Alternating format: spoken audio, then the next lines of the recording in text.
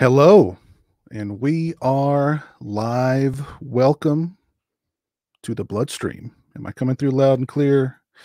Let's see. Yes, I am coming through loud and clear. Couple of things I want to touch upon tonight before I bring my special guest on.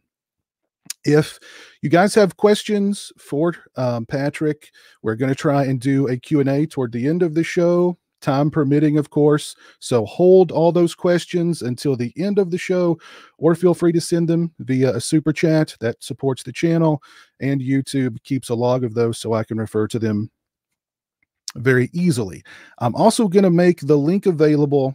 So if you want to actually jump onto the stream and ask Patrick a question face-to-face, digitally face-to-face, I'm making that link available first to my patrons and my channel members, and then I'll throw it out to, it'll be a free-for-all at that point. So yes, without further ado, I am very, very, very happy to be joined tonight by a writer, a producer, a director, an editor, and just an all-around super cool guy. I'm talking about Mr. Patrick Lussier. How you doing, sir? Great, Justin. Nice to see you. It's a pleasure to have you on, man. I've been a fan of yours for quite a while. Well, thank you for having me. Todd Farmer sings your praises and recommended I come join you. So I was excited when you made the invitation. Well, I shout out to Todd. He's in the chat right now, and so thank you for helping. Thank you for helping to facilitate this, Todd. Just between you and I, Patrick, I don't know how you deal with that guy. I don't know how you work with him. Such a diva. Well, yeah, I'm just glad he's grown out of the having to be naked part of his career, so, which we all do eventually. That was a rocky road. That was a rocky road, but hopefully we're out of it. I don't know. We'll see. We'll see. It's not over yet. He may relapse into it. You never know. Yeah, you never know. Things happen. Well, we've got a lot to discuss here. You've done a lot in, you've done a lot, and there's still a lot more to do. So without further ado, let's go ahead and dive right in. Todd says he hates me now. So. You might mean me. No, he says I hate pizza. He specifically pointed me out. That's nice. Well, let's go back to the beginning. Let's start at the beginning. Sure. A young Patrick Lussier hanging out in Canada. When did you first decide that show business was something that you wanted to pursue professionally? I guess it was really back when Star Wars came out, when there was all the stuff on the making of Star Wars, where you actually understood that there was a job that you could actually get involved in making movies. So it's just like, wow, they're not just made by elves. So that I thought was something to pursue. Being up in Canada, it was always like, well, I don't quite know how to go about it. At the time, there wasn't a lot of film stuff happening up in Vancouver, but certainly that changed over the years. But it's my father used to always say, if you want something bad enough, you'll get it. You just have to want it. And so it was just wanting it and finding the opportunities and doing a lot of stuff for free and never underestimate the power of volunteering. There you go. To get your foot in the door. Everybody's got one or two movies that had a real impact on their lives. Was there a particular movie or movies that made you say, that's what I want to do? Yeah, I mean, certainly Star Wars was one. Weirdly enough, as a kid before that, I was incredibly obsessed with Planet of the Apes. The original Planet of the Apes, and beneath the Planet of the Apes in particular, I remember the first time I saw that it was on the midnight movie, and I had an old black and white TV that was borrowed and was in my room, and getting up in the night and sometime after midnight, finally waking up, realized Beneath the Planet of the Apes is on, turning it on. And it was the scene where I reveal my inmost self unto my God, and they all rip their faces off. And so it was like, there's no apes in this scene. And it was horrific, and that probably shaped my life ever after, of wanting to get in both, not just movies, but gravitating towards the genre and things like that, because of that moment. Were your folks supportive of you wanting to get into the business? The business, sure. My father always wanted to be a DJ. He wasn't a DJ, but he would DJ, like, the high school dances and stuff like that, because he had the biggest record collection, because he had a paper route, and he would buy records. So that was always his passion. He ended up, he was discouraged from a life in the arts by his parents. So he did not do that. Although when he was 45, he took up the trombone and joined a band, and he's in his 80s now, and he's played in multiple bands the whole second half of his life. But when I said I wanted to get into the film industry, he was completely encouraging. He even had, his old radio textbooks, and he's just like, I don't know if these will be, of any use to you, but I kept these, and so he was very encouraging. My mother was an artist, and she was, they were both very encouraging of the strange pursuit.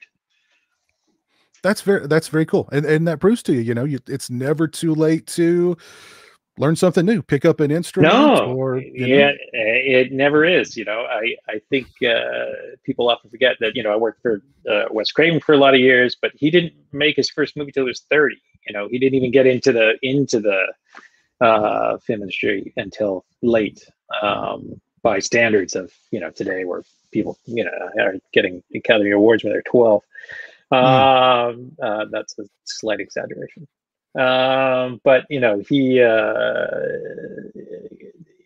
he always wanted to do it. So, I think you can, at any point, especially now, and you've got a way to shoot a movie in your hand that you carry around with you all the time, you can pretty much do it whenever you want. Yeah, exactly. A couple of your earliest editing gigs were on the HBO series The Hitcher, which I loved. The Hitchhiker. The Hitchhiker. I'm sorry, The Hitchhiker. Yeah. Yuppies run amok. Which I loved. I can hear the theme song in my head right now. Paige Fletcher is the Hitchhiker. I loved it. And also MacGyver. Yeah. Yeah. How did you land those gigs, and what did you learn about editing from those jobs? I worked on the Hitchhiker. I volunteered, so I worked for free on a show called Hamilton's Quest, a little Canadian show that was being done for, I think, the CBC and Canadian Broadcasting Company Corporation. And that crew, the editor was going, Michael Robeson, who's a TV director now, and we're going on to The Hitchhiker, and Michael had worked on The Hitchhiker before, and they invited me to be the apprentice editor on The Hitchhiker. And the other editor, along with Michael Robeson on that, was John F. Link, and John cut Predator, and was one of the editors in Predator, one of the editors in Die Hard. He also cut like Electric Glide and Blue, and had an amazing resume. But he was on hiatus from Predator because they had shot the movie with the creature that didn't work, and they had thrown the creature out, so Stan Winston could come in. And during the hiatus, while they were redesigning the creature, he came into The Hitchhiker, that season of The Hitchhiker. So I heard all sorts of stories about Predator, like, that monster didn't work, and they're coming up with a new monster. So, and then he went back when we finished. He went back and finished the movie. Did you were telling me an interesting story the other day about editing a scene in which a dog disarms a bomb in MacGyver. What? Yeah. So how much? MacGyver, I started as an assistant editor, and then went on to editing on MacGyver. And near the end of my time on MacGyver, I had a chance to direct some inserts. And MacGyver was so insert, because of the MacGyverisms, so insert specific. There are all these, there'd be 3 days of just shooting of the little pieces of gack. And one of the first things I got to direct when I got to do the inserts was a dog, Winston the dog, who was star of Stakeout with Emilio Estevez and Richard Dreyfuss and Aidan Quinn and Madeline So. Winston the dog, who had his own credit, disarming a bomb, and Winston had no interest in disarming bombs. Was totally incapable of disarming bombs. And it took a much longer time to try and make look like the dog had disarmed a bomb when it really had no interest in doing so. Very interesting. So was it? Did those gigs kind of prove to you like, okay, so this is for me. This is what I want to do. Yeah, absolutely. I love editing. I still love editing. It was a great way in. I love the fact that you got to see it become a movie, whatever, or a TV show or whatever, but you got to see everything come together. And there was something about putting those puzzles together and how they flowed together, the images would work. I found that to be a very sort of intoxicating experience, and really enjoyed that process, and had some great mentors and teachers early on in it, and learned a lot very quickly, and got to. I was an assistant editor for 3 years, and then got to move up to editing on MacGyver on an episode called Invisible Killer, which was basically a ripoff of Shoot to Kill, that old Tom Berenger, Sidney Poitier, Clancy Brown movie. But it was fun, and had great complicated scenes to cut, and it was one of the actors that directed it, Dana Elcar. He was thrilled with how it turned out, because it's one of the hardest things to cut is you have people around a dinner table or whatever. So this had 5 characters sitting around a campfire, and you have all the different coverage and how to make people make sure they're looking at this, look in the right direction, and right. It was a fun challenge, and I was incredibly excited by it. Very cool. In the early 90s, you first worked with Wes Craven on the television series Nightmare Cafe. This, of course, was the first of many collaborations with you and the late Mr. Craven. Were you familiar with Wes Craven prior to getting this gig? Oh yeah. I had seen the original Nightmare on Elm Street opening day. I remember I had worked at a video store back in the beginning, the dawn of VHS, and I had seen a lot of his old movies, Hills Have Eyes, and I'm trying to remember the other ones, Deadly Blessing, and Last House on the Left, and different, Serpent in the Rainbow, and all sorts of other films of his. So I was definitely a fan of his work. So when the opportunity came up to work with him, I was very excited to have that, and he and I just hit it off on the series, even though there's only 6 episodes. And he was very welcoming, and said, "Hey, I'd love you to cut my next feature." So that was 2 years later. In the middle of it was a possibility it would have been Village of the Damned. He was going to make that at one time with Linda Hamilton. If she had said yes, she was circling it, but ultimately decided to pass. And then Wes went on to do Wes Craven's New Nightmare, which was the first feature I got for him, and John Carpenter took over Village of the Damned. What were your first impressions of Wes Craven? Was there any intimidation, like, oh, this is the Freddy Krueger guy? I didn't think of it that way. We didn't actually meet Wes on the pilot. Philip Noyce directed the pilot. Richard Francis Bruce was the co-editor on the pilot. Richard cut, at that time, he had cut Dead Calm and Mad Max Beyond Thunderdome. Since then, he went on to cut like Shawshank Redemption and Air Force One and Seven. And, you know, he's a brilliant editor. I learned a ton from him. And Philip Noyce directing that, you know, Wes was finishing People Under the Stairs during the pilot. So he wasn't available to be up in Vancouver where the pilot was shot. And then when they got the order for the 5 more episodes, he came up and was, you know, because People in the Stairs had finished. So he came up into that. That's where we met. So we didn't meet until after we'd already done one of the episodes, which he wrote. So it sort of felt like you already knew him without knowing him. And then meeting him, he's, you know, Wes was always very sort of quiet, very funny. He's very tall. He feels very professorial. You know, he's an old English teacher. He doesn't, whatever you imagine Wes Craven would be like based on his work is not what he's like.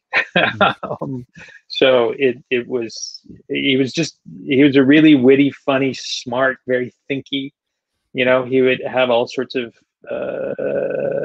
you know, how he would approach things was very contemplative and very story driven in a classical sense of story, because he knew so much about storytelling and the roots of storytelling. So yeah, it was, I don't know, it wasn't intimidating. It was, we just clicked. I quote him all the time because I think he's got the best quote about why people love horror. And he said, horror is boot camp for the psyche. And that's what I mimic. I say that all the time. I give him credit, but I say that's horror is a boot camp for the psyche. That's why people like it. Yeah. Well, I think it is, you know, it's that thing that's hopefully worse than what's going on in your life that you survive. So you can survive something else.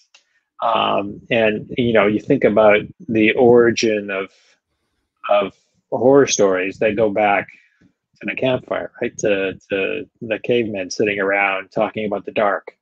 And how you cope with the dark. That's how you cope with it. Exactly. Is telling them the stories of the thing in the dark it's going to get you. Very cool. Well, we'll definitely talk a lot more about Wes Craven in the very near future, I'm sure. But you edited a lot of television and a handful of movies early in your career. How different is the editing process from a television series compared to a feature film? By and large, TV has a lot more close-ups. That's really it. I think that's not always the case anymore because you know, widescreen TVs and stuff like that. You know, that becomes less of an issue the bigger your set is. When you were cutting for somebody watching their 14-inch tummy TV, that was a 133. Cut it. You know, you wanted to get into somebody's yak as fast as possible so you can see their face, so you can see MacGyver react and look and go, because we were always told MacGyver's a man of action, not a man of thought. Don't cut to him thinking. That was a lecture they would always give us. No thinking, only doing. And then they would tell us, we want to cut to him coming up with the idea, but isn't that thinking? But anyway. Yeah, whatever. But that's the primary difference. You know, certainly I found where there was a real difference in cutting was cutting for like 185 versus cutting for like 235. You know, really widescreen. You know, cutting Scream, we cutting New Nightmare. It's a very fast cut movie. You know, it's a 185. There's the sort of frame is a little wider and rather.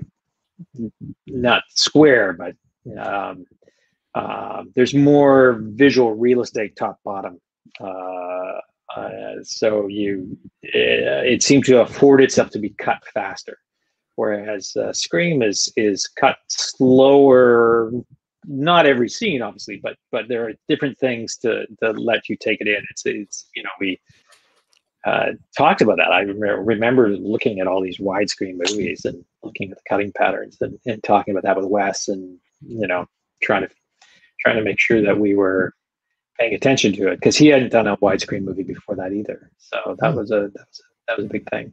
Anamorphic, so it was the anamorphic lenses and all that other crazy shit that people did. I did one of these a couple of months ago for the 20th anniversary of Valentine, and the editor Steve Merkovich was part of that stream. And I asked him, editing of all the jobs that go into creating a film, seems to me as someone from the outside as the most overwhelming, especially when they were shooting film on film and you just have reels of footage and you've got all these different takes and all this different coverage, and you've got to be mindful, like you said, of which way people are looking and of continuity. Is it as overwhelming as it seems? It's you just do it one scene at a time. You look at all the dailies, you look at all the things. I would have a real sort of pattern to how I would do it. You watch all the dailies, and then in the beginning, I used to have a line script. So a line script is a script that's been marked up so that a straight line, meaning this line is on camera, a squiggly line means it's off camera. So you can see from the script supervisor, these are the script reports. And funnily enough, it was around Scream that I stopped using them, and I haven't used one since.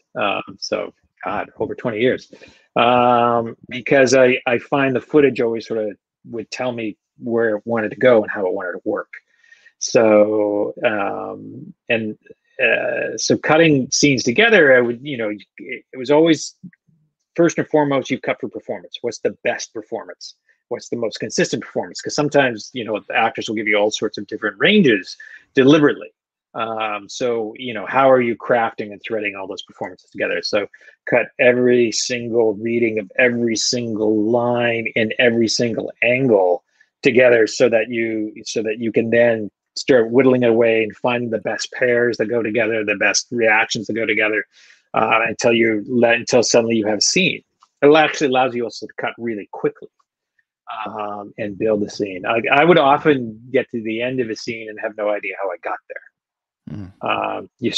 You get in this weird sort of Zen place. And, I learned very early on from an editor named Mike Elliott, who was an editor on MacGyver, who said, you have to cut with your gut, not your head. And you have to feel everything you cut. If it's a sad scene, you have to feel the sadness. If it's an exciting scene, you have to be on the edge of your seat. If it's a traumatic scene, you have to feel the drama. You have to be the unseen character in the scene while you cut it. And I've recut things that other people have cut on a few different times. Been brought in as a different editor, and you can always tell when somebody's. You look at a timeline, like on an Avid or Lightworks or whatever, and you can tell somebody by the timeline who is cutting with their head, who's trying to second guess themselves and trying to keep all their options open and trying to, as opposed to, just make the decision, just cut it. You can always change it, but cut with your gut, cut with your heart, cut with you have to feel it. Don't think it. That may be a longer answer than you wanted. Oh, that's perfect. Because editing to me seems like one of the most important jobs. Because how many movies are made in the editing booth? Jaws is a perfect example. That's why they named a whole building on the Universal lot after Verna Fields. She basically saved that movie. So yeah, and it's certainly. I years ago worked with a producer who said, a DP can make your movie look pretty, an editor can save your movie. Yeah, and it's quite a difference. And it's you watch movies where I remember movies I saw as a kid or whatever that I loved, and then saw them years later and go. And understanding what I was watching as opposed to just watching it for the enjoyable experience. And you understand, it's like, oh my God, this is this. They totally fabricated this. This didn't exist this way. And you can see it if you know what to look for. But the first time you watch it, it's just, you're just caught up in the magic of it. because it's a, and editing's a real filmmaking skill. There's not a lot of other venues that skill can be used for. It's very specific to filmmaking. How those images go together, how moving images work to tell a story, how you can influence performance, how you can shape a performance, how you can change an emotional reaction to a character and what they do and how they do it. That's very much unique to editing, more so than I think probably almost any other department. Is it easier to edit a film now that most movies are shot on digital?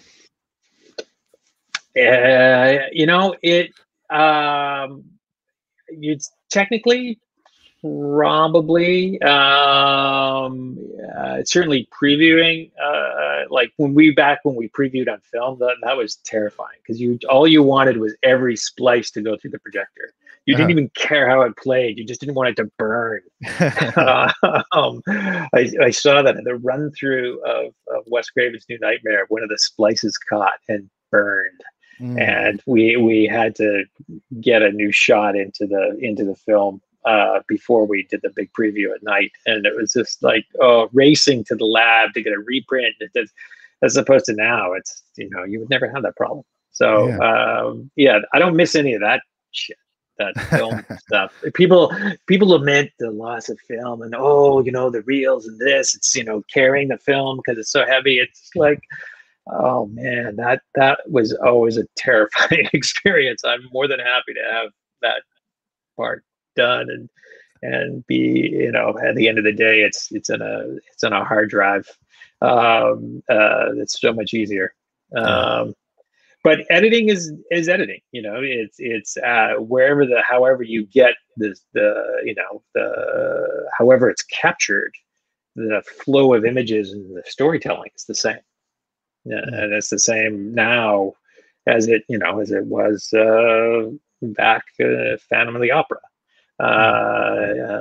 The old Lon Chaney. It's just about how you piece the images together. Very cool. Do you think that coming from the editing background made you a better director, or at least a more, I guess, prepared director? Oh God, yeah. I think coming from editing gave you a real sense of what was absolutely essential for storytelling, and certainly, if you're working on something that's lower budget and you're running out of time, you can do triage in your head really fast of, I have to get out with at least this, and this, and how to amortize getting that stuff as fast as possible, how to turn one shot into 3 shots, and in order to make sure you have those moments you have to have. Yeah, that's a real benefit I found, certainly in directing. I was always very grateful to have that experience. And then also, when you're talking to actors about, this part's going to be, they're worried, well, that take wasn't very good. Well, the parts that needed to be good were great.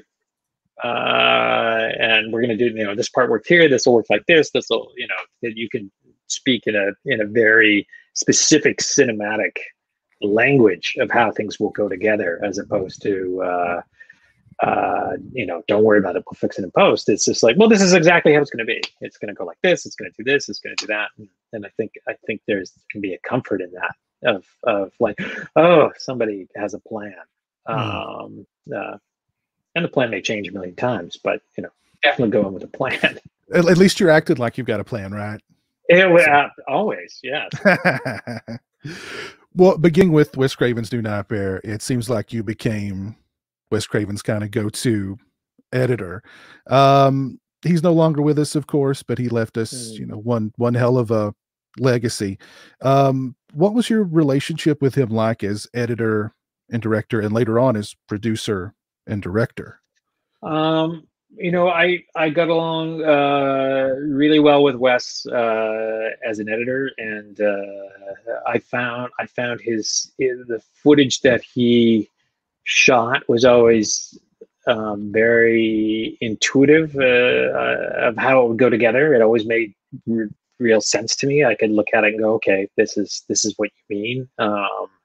The opening of Scream probably is one of the big things. Whereas when the studio saw the dailies, that's just the shots that come in before they're cut. They were going to fire Wes. They hated the dailies for the Drew Barrymore sequence, and which was the first shot on that. And cutting it together, I cut it all together based on what I saw. And I remember talking to Wes, and he was very despondent about their reaction to it. It's just like, I don't know what they're talking about, And I sent Wes a tape of the cut, and he loved it and had one sort of music note. And we changed the music and sent it off, and they were like, "Oh my God, this works so well. We're so wrong."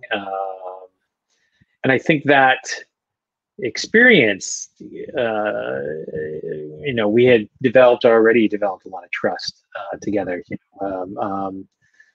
Cutting New Nightmare, there are sequences in that are some of my favorite that I've ever cut. The revolving Julie's death, the revolving room. I just loved how Wes shot that, and it just went together so well.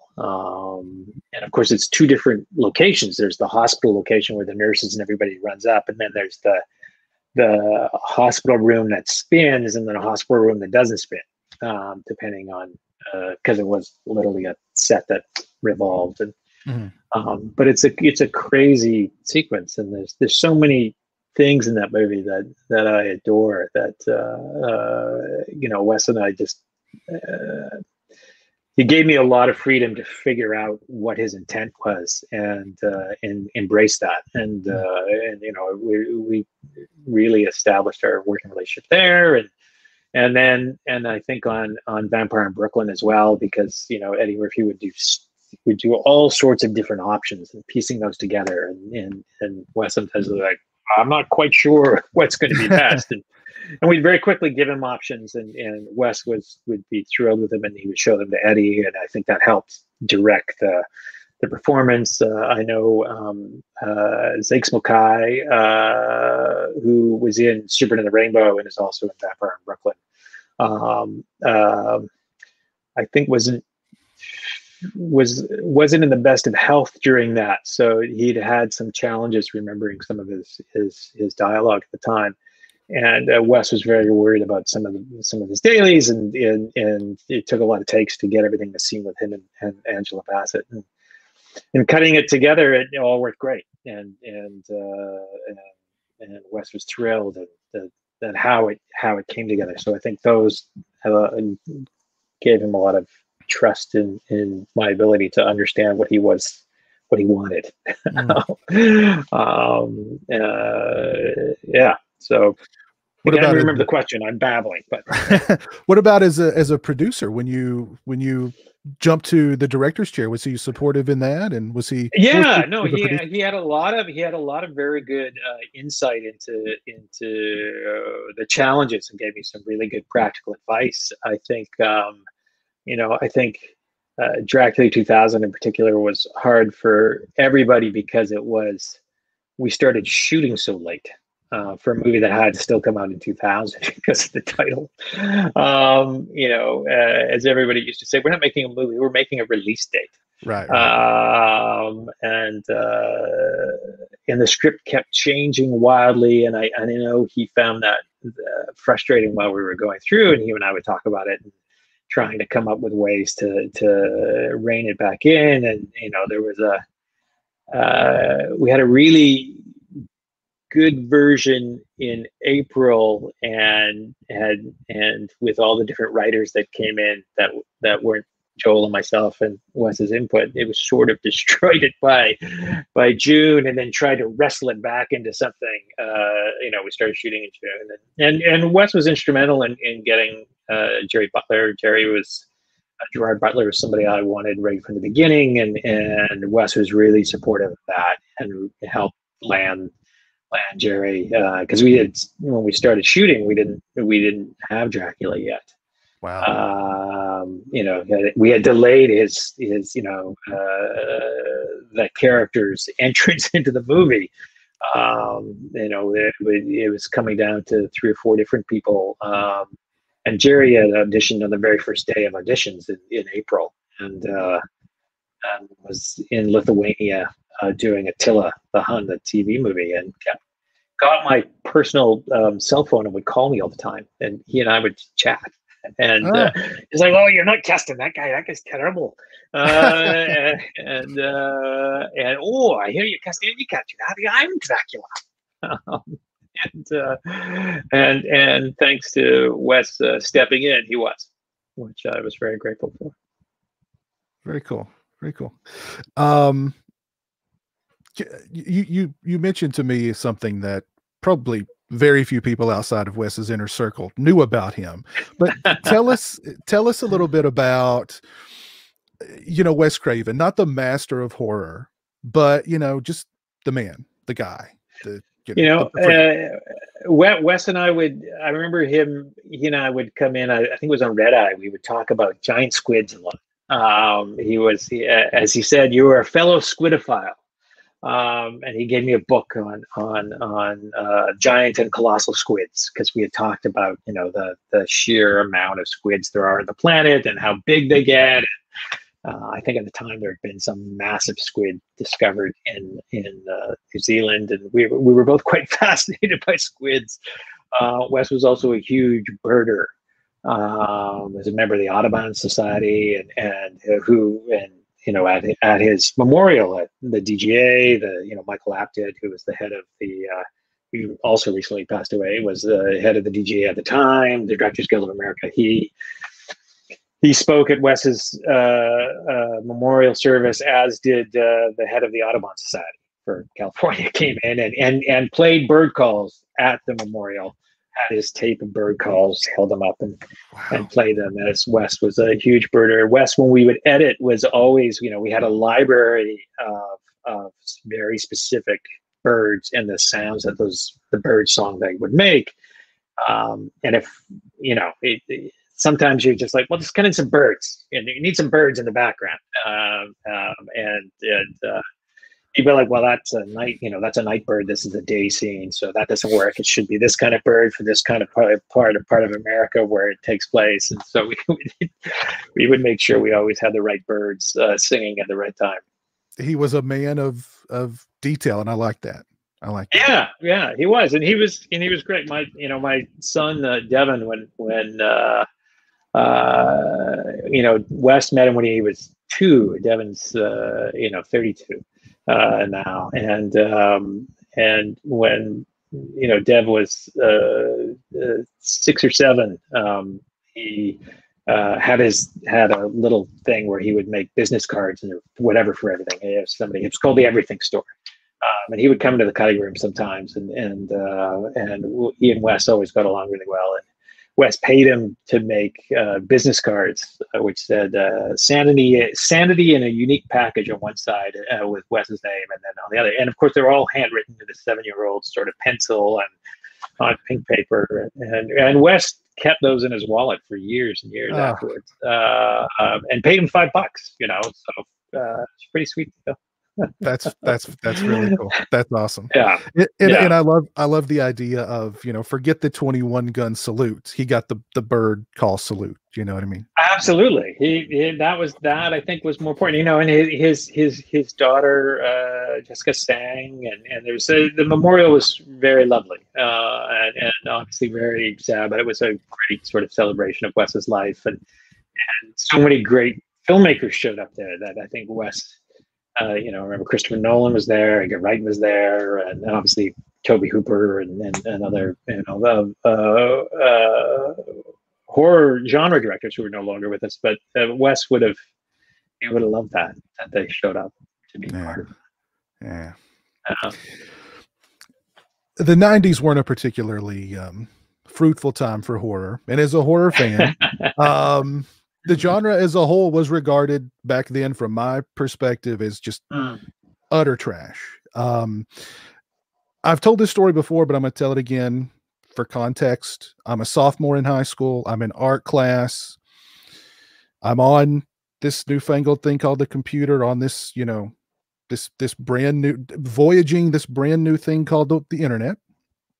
And I'm looking up information about Halloween 6, The Curse of Michael Myers, because that movie's about to come out. And I'm really interested to know more about that movie. Well, my best friend is seated next to me on a computer, probably looking at something completely unwholesome. But he looks over and sees that I'm looking at Halloween 6 and Michael Myers. And he says to me with a look of just complete and utter disgust, "You don't really like those movies, do you? I mean, they all suck, right?" Fast forward about a year, him, as well as all of my other non-horror friends, are now completely obsessed with Scream. Uh, do you remember you just mentioned that what the first footage that you cut together was the Drew Barrymore, was the opening, Yeah. right? Yeah, And that was the first 5 days of shooting. and the Weinsteins thought it sucked.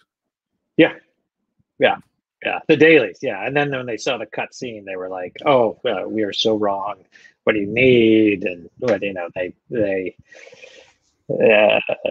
gave their wrongness gave Wes a lot of power. And then the preview, it previewed amazingly well in New Jersey. We scored in the 80s and did very few changes after the preview, and it was a really great experience to have that film work so well. But certainly, it was, I think, unexpected that it would be so successful. At what point during the editing process, or was there a point during the editing process where you realized, like, oh, there's something really special here? Well, we all knew that Kevin's script was really good, was really smart, and also really vicious. Wes had turned it down the year before he actually agreed to do it because he felt it was too violent, and he just didn't want to take that up. I remember reading that opening scene. He said, just read the beginning." And read it, like, holy shit. And he was just like, yeah, I don't think I can do it. And I know the studio had talked to a lot of different people about, a lot of different directors, many of whom were treating it like a comedy with horror, which was definitely not how Wes saw the film. He saw it as a brutal, bloody, uncompromising horror movie that happened to be funny out of things the characters did, and self-aware, but it was still first and foremost a horror movie. So I think it wasn't really until the preview, where we previewed it for an audience in Secaucus, New Jersey, that we understood its impact. That 450 people just the whole way through were, oh my God, right from the 2-minute mark, and Drew Barrymore, the killer says to Drew Barrymore, I want to know who I'm looking at. Yeah. And 450 people went, oh, and I was like, well, that's and I think, to Kevin's credit, and also to Wes, but part of Scream's real genius is that it's a murder mystery. Yeah.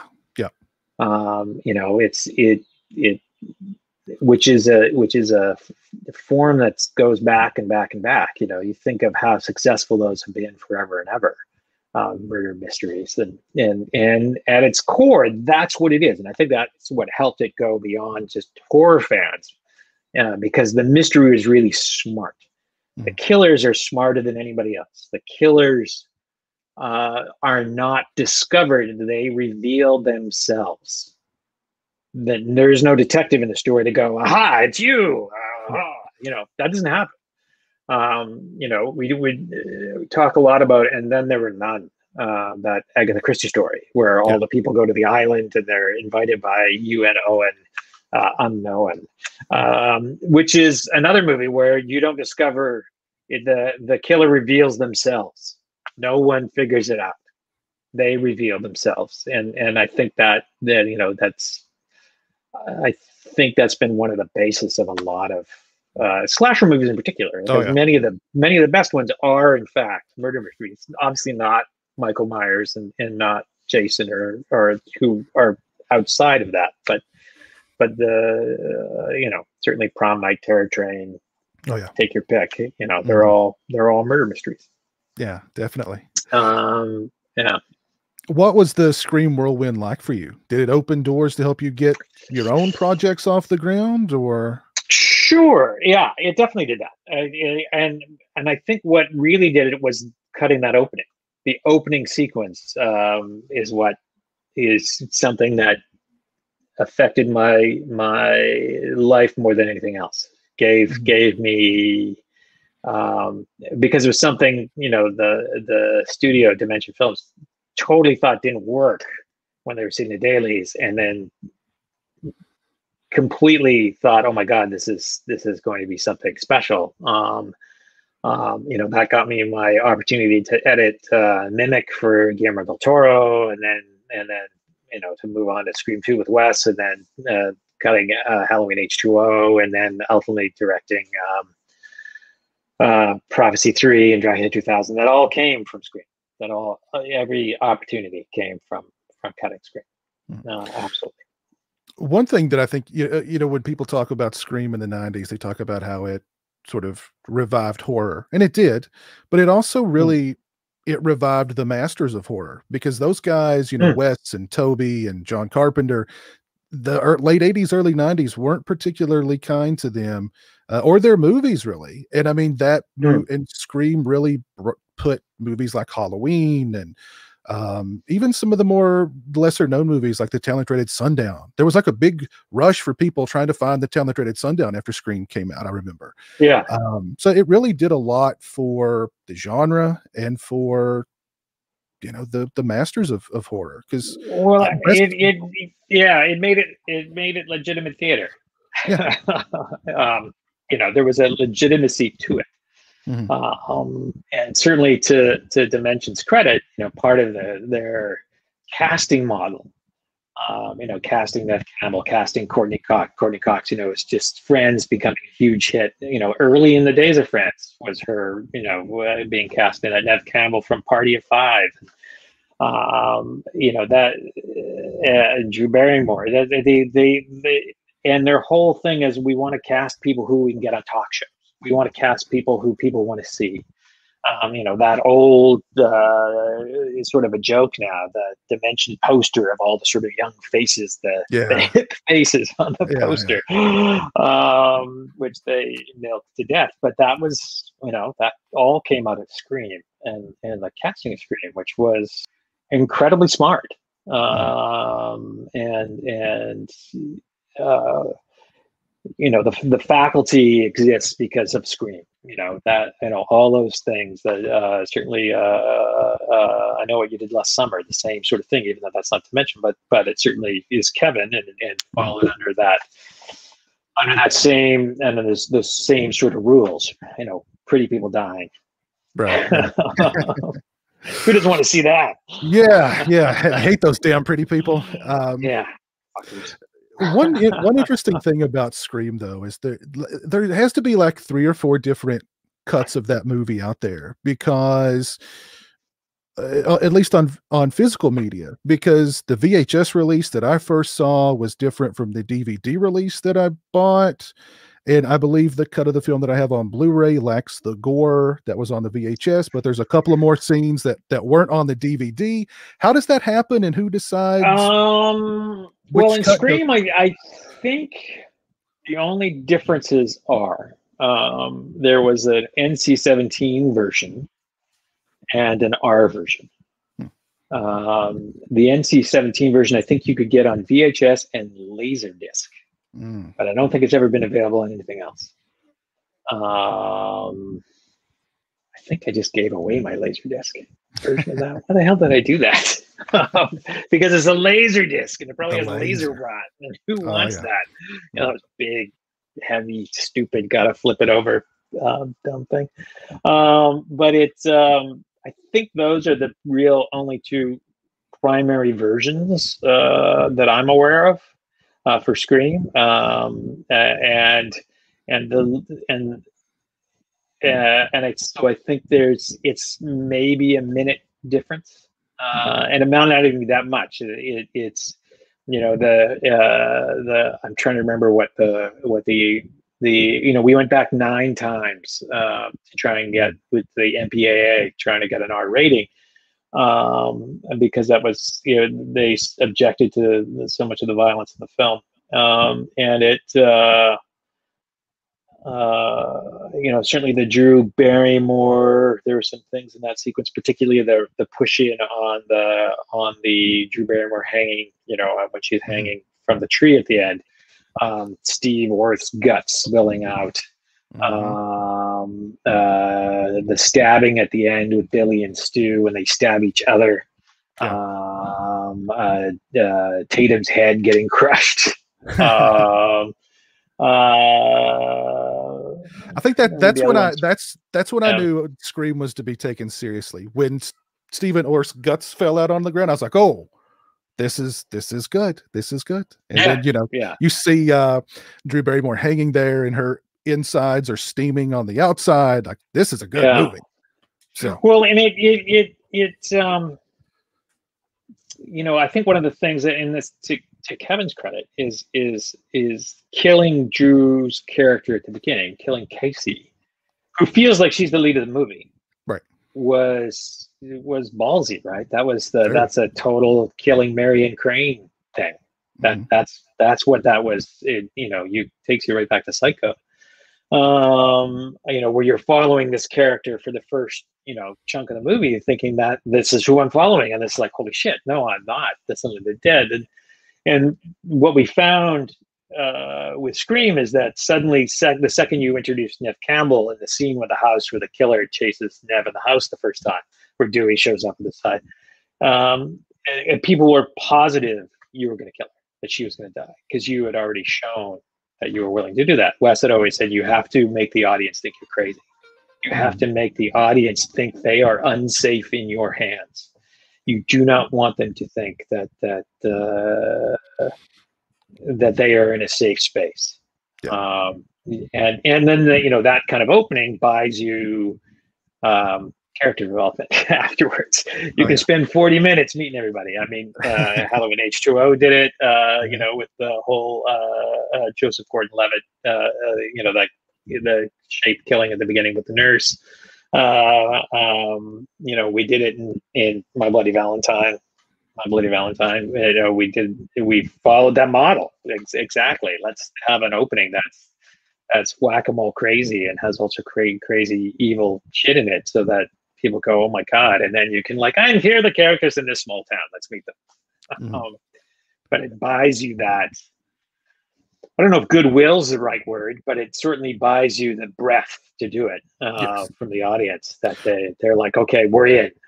Well, and it also really lays, I mean, for me, it sort of laid down the gauntlet of, well, if you're going to take out Drew Barrymore this early and that viciously, nobody's safe. So, I mean, I loved that aspect of it too. Yeah, and that's always the problem with the sequels, right? The second you survive the first one, odds are you're going to survive the second. That's why I think it was so important to kill Jamie Kennedy in the second one, the way he was killed in the middle of the movie, to again reestablish that, okay, anybody can die. Yeah. That was a very specific necessity, I think, to keep the jeopardy up of the movie. Otherwise, there's no jeopardy. You feel everybody's going to make it. Yeah. That's always a thing that you have to wrestle with. Earlier, you talked about in the editing room about some of the responsibilities of the editor, making sure that people are looking in the right way, continuity, stuff like that. How difficult a film was Halloween H2O to edit when you're editing together sequences where the mask noticeably changes, and not just from scene to scene, but from shot to shot? Funnily enough, the first time we encountered that was in the opening, especially of Scream. If you look at the opening of Scream, that mask changes like 3 times. It's 2 very different masks, and I think there's even a third sort of shape change in that. H2O, they shot with one mask that then it was like a repeat of the original Scream that everybody that hated, but there was certain footage that maybe we could keep. And then they got another mask that the director hated, and then he was having a different mask that ended up being the primary mask, the Stan Winston mask that we used, and they had already, they had shot a lot of their stuff with the mask. That scene in the cafeteria at the end where the shape is flipping all the tables and it's night, and Jamie's hiding underneath. And that was originally all the lights were on in that scene. It was really bright. It was, and it was the sort of white marshmallow smooth face mask, and then it was already done. And the redo wasn't just better because of the mask change. The redo was so much better just because of the lighting and everything. It was 1,000% better. So, you do the best job with the footage you have. And it's like, okay, so this is it, and this is the replacement stuff. And Steve, I know there was disagreements with the studio about that, but Steve Meyer, at the end of the day, with all the little surgical pieces of the mask that we'd shoot, I think it all worked really well. And we just sort of like, okay, here we are. But that was a movie that had a very lean amount of footage. There was only 2 sort of scenes cut out, and the movie's not long. It's like 85 minutes, I think, including like a 3-minute main title and probably 7 minutes end credits. And we had a day and a half director's cut. Normally it's 10 weeks. Steve came in for a day and a half, and he was just like, well, that works. And then he was off to do like Placid, and then the studio had half a day of notes, and then we previewed the movie, and the movie scored at 88. And then we did a few little changes, I think, after the preview, and then that was it. The bigger problem was that we had a problem with the score. So the score was a problem. Yeah, that was a challenge. Yeah, I remember hearing something about the issues with the score, and the score having to be replaced, and so on and so forth. So yeah, if we'd had 5 extra days, we would have gotten rid of all of the original score, which I remember the studio being like, this score is trying to elevate the movie and forgets that it's a Halloween movie, there's a reason the Carpenter score works so well, because there's a simplicity and a directness that captures really embodies Michael Myers. And the other score was very orchestrated, so we had to strip a lot of that out for it to work. And but as music on its own, it's totally fine. It could work really well for another movie, but I feel it was a challenge for the movie. That was because it was too not the movie. Too big. Well, it was just too. The problem was that the score was trying to do something very different than what John Carpenter did with his score. And that was a mistake. That final cue that we used is from the CD, from the John Carpenter soundtrack CD. That's the cue we used at the end when Jamie's, Laurie Strode standing there with the axe after she's chopped the Shape's head off. Yes, I think that she actually cut the Shape's head off, and we must pretend that Halloween Resurrection doesn't exist. let's please pretend. Yes. I'm good with that. I'm good with that. Yeah. But I think the Ottman score was it was eventually released on CD or vinyl or something. He released it. Yeah. He released it. Yeah. So yes, he did. Have you ever been pressured by, say, a director who's had creative differences with the studio to edit the film their way behind the studio's back, or vice versa? Sure. How do you deal with a situation like that? You try and do what's best for the film, and of course, then you're relying on your own judgment on what you think is best for the film. You try and you want everybody to be making the same movie. That's always the best way to go. Sometimes that doesn't happen. So, you have to look at who hired you. certainly with Wes, that was always, it was easy to always align with Wes of this is how it's going to go. It's funnily enough, the movie where we had the biggest challenges, well, two movies. We had challenges on Music of the Heart, which was the Meryl Streep movie that Wes directed. The movie would score in the high 80s, low 90s all the time. But it was long, and Miramax kept demanding Wes cut it down, and they sent a tape of the edits that they had made on their own. And I remember Wes watching them and throwing it in the trash and telling them to fuck off, and wisely so. And finally, Wes appealed to Michael Eisner, who ran Disney at the time, who owned Miramax back then. And Eisner said, "Your movies score so well because nobody is going to score a movie about teaching kids, underprivileged kids in Harlem how to play the violin badly. Your movie's too long. You need to cut it short." And we cut like 20 minutes out of it after that. But it was, that logic was something we could understand. And it was when it was being dictated to us in really sort of hackneyed edits that were being trying to force down our necks that we didn't, there's a way to do it that, the way the studio was trying to do it then was wrong. There are other times when I've certainly been hired by a studio separately to come in and recut something, and certainly on the eye, Lionsgate and United Artists brought me in to recut that film and ultimately take it over and write and direct 40 pages of reshoots.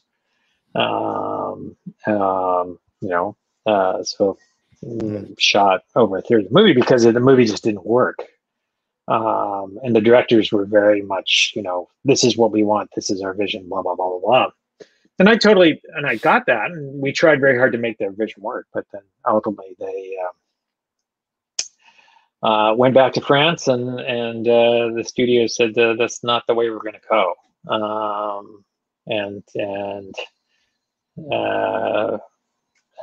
I was the choice to do that. The success of that experience, the transformation that movie went from the early version, which to the studio didn't work the way they had wanted it to work, and then after the reshoots that I directed and cut in and then showed to the studio, was one of the days of showing it to the studio that gave me the chance to direct My Bloody Valentine, because the day I walked in and showed them was the day they closed the deal on the rights. Part of the reason I think they took the eye from Paramount, who had originally was going to make it, was to get My Bloody Valentine, which was originally a Paramount movie, right. which Mike Pasternak, who was big at Lionsgate at the time, wanted, because he had worked on the original. He was an executive on the original and always loved it. And it was just like, and that's how that happened. So I was, in the right room at the right time. Hey, do you want to direct My Bloody Valentine? Absolutely, I do. I'll find time for it. Sure. Yeah. Let's talk about Cursed, which was that's the other one. That's the other one. I knew it. And then Cursed was the other one. Yeah. I knew it. Cursed. I knew Happy name. Never worked in a movie called Cursed. I was going to say very pretty prophetic title for that movie, I think. I remember getting really excited when I first heard that Kevin Williamson and Wes Craven were reteaming, and for a werewolf movie, because there's not. Yeah, and Rick Baker was designing the werewolf, and exactly. Yeah. So I know Wes had worked on Troubled Productions in the past, but this one had to be one of the most. If it had to be the one that ate up the most of his time. There's a lot of that movie's kind of legendary at this point. What the heck happened with that movie? It wasn't. I don't think it was a movie that anybody really wanted to make. except the studio. I think Wes was something like 8 weeks out from directing Pulse and had a whole crew hired, ready to go when they pulled the plug on that, and sort of blackmailed him into making blackmailed. By that I mean pressured him, Right. speaking a non-legal way, into making Cursed, because they felt that for the reteaming of Wes and Kevin and that group felt like that guaranteed money. Wes had read the script and felt it was too much like Vampire in Brooklyn. That he's and told him, I don't want to make this. I've made this movie and it was a problem. It didn't work because it wasn't funny enough to be a comedy, wasn't horrific enough to be a horror movie, was not, was trying to thread American Werewolf in London is lightning in a bottle. That is a really unique film, how that captures comedy and horror. And very, very tricky to duplicate. But that was what everybody felt they could do. Well, that's what the studio wanted to happen. I don't think anybody else felt they could do it. But a lot of people got overpaid to try.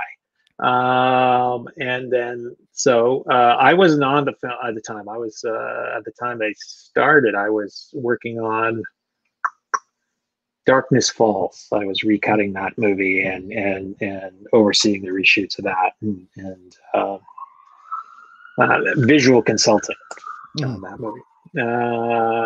Killer Tooth Fairy. They Cursed. I was invited to come in and work on the film. I was going to work on it for 6 weeks. I was on it for 19 months. Gosh. I came on right near the end of the original 50-something day shoot, maybe 54 days or something, and they had like 6 days left where they were going to shoot the ending. The ending was never shot. The big climactic battle with the werewolf.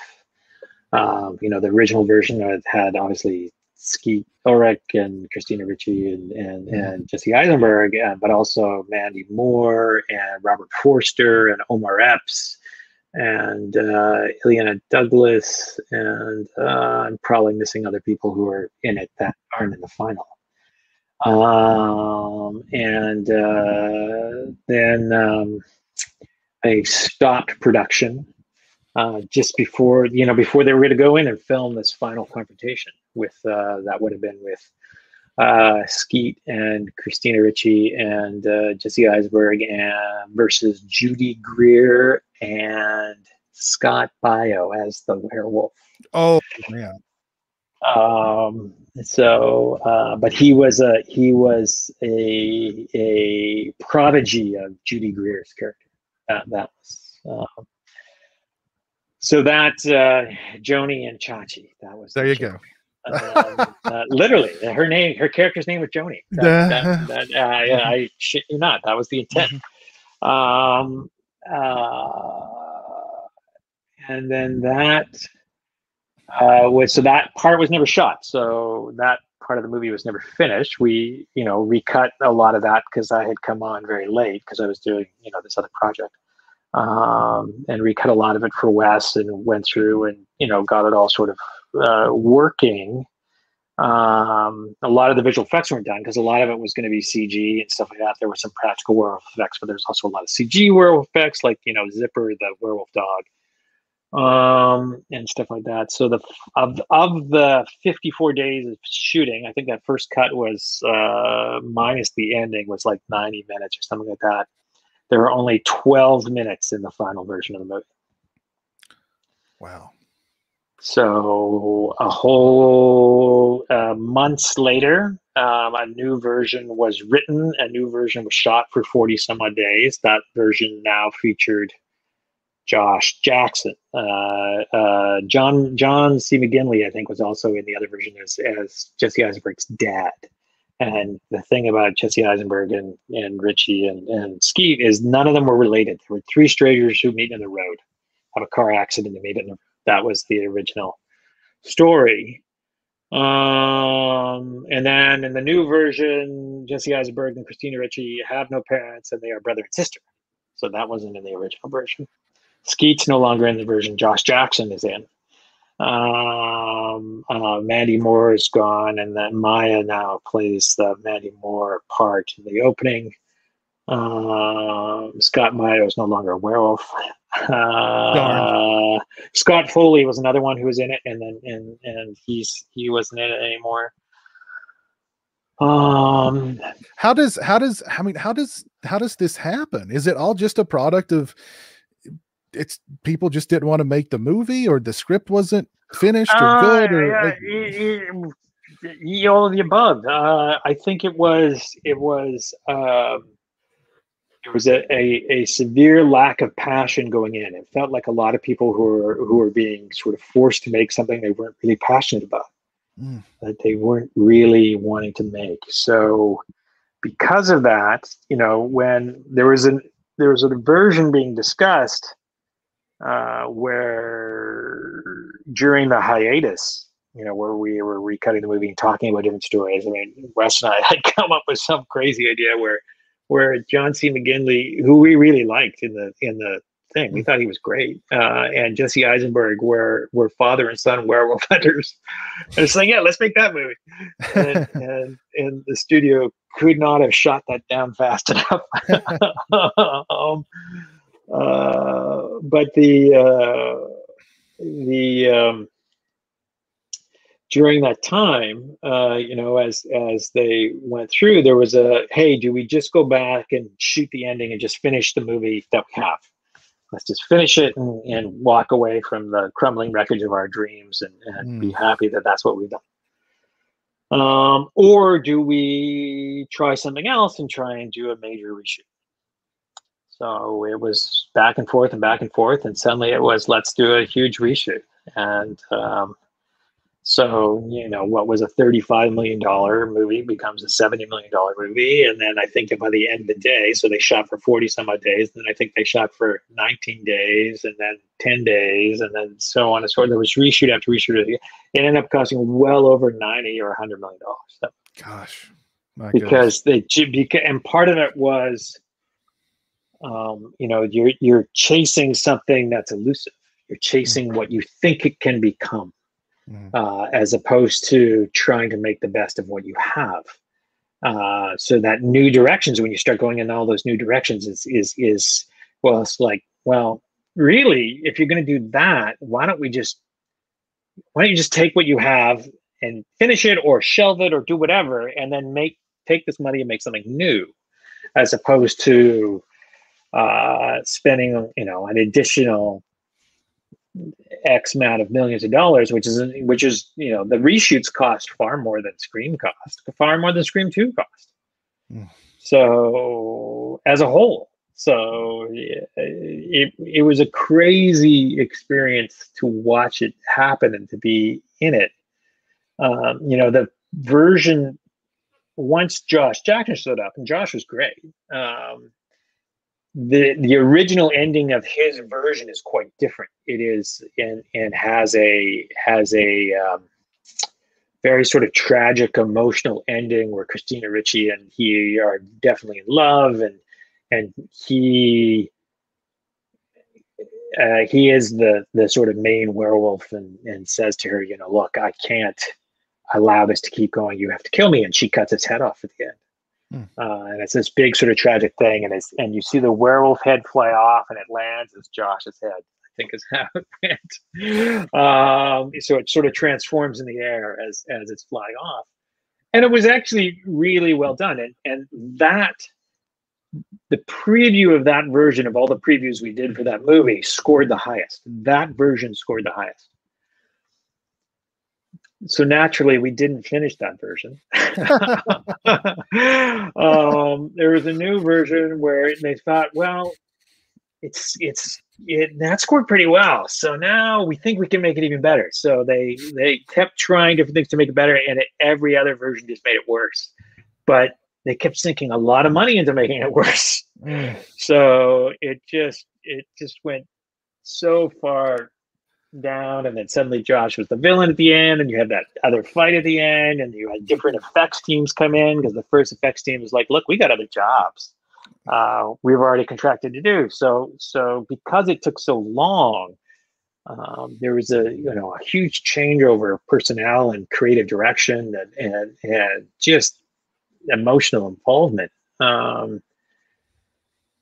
That when you only have 12 minutes at the end in the final product that are left over from that big 90-minute movie at the beginning, it's a totally different thing. And that I think was the high school wrestling scene, the Zipper the dog scene in the house. Can't remember what the other ones were, but those scenes were the same all the way through. But holy fuck. Yeah, aptly I've heard that you're actually in possession of all the different cuts of Cursed. With all the recent hoopla over, release the Snyder cuts. Is it possible one day to see the Craven cuts or the Lussier cuts of Cursed? I don't, because it was never finished, that original version. I don't think you could do it. I think you'd have to go back with those three actors who, and you're going back almost 20 years. Their footage was shot in 2003 for that first version. So 18 years. And I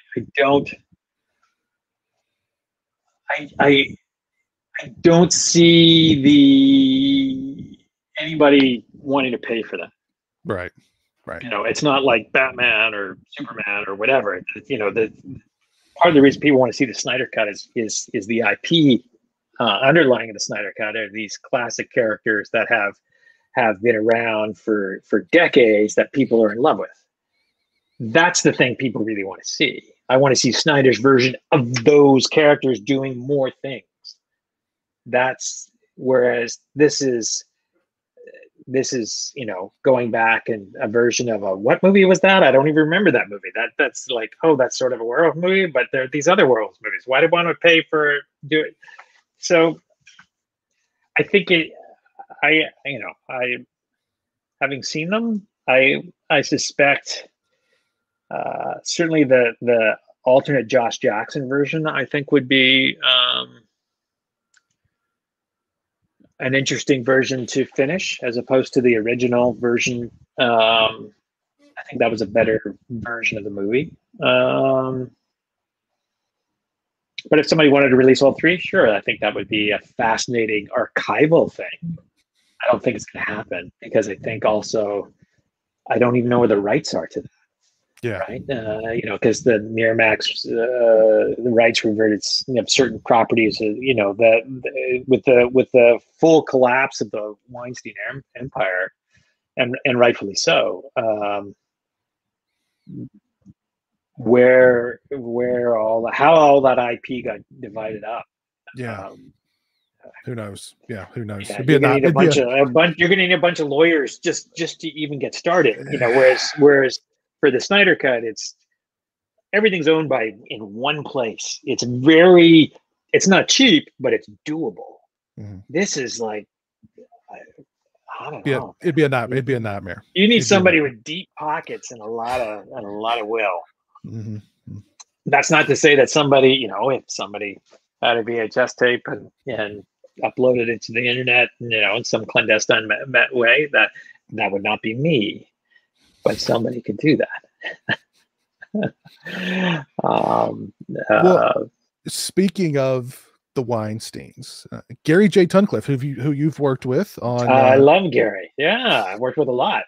He once said in an interview, and I don't remember where exactly I heard it, but he said that Bob Weinstein was really good about watching your movie and knowing that something wasn't working. Of course, but you kind of dispelled that when you said they watched the opening of Scream and were like, this sucks.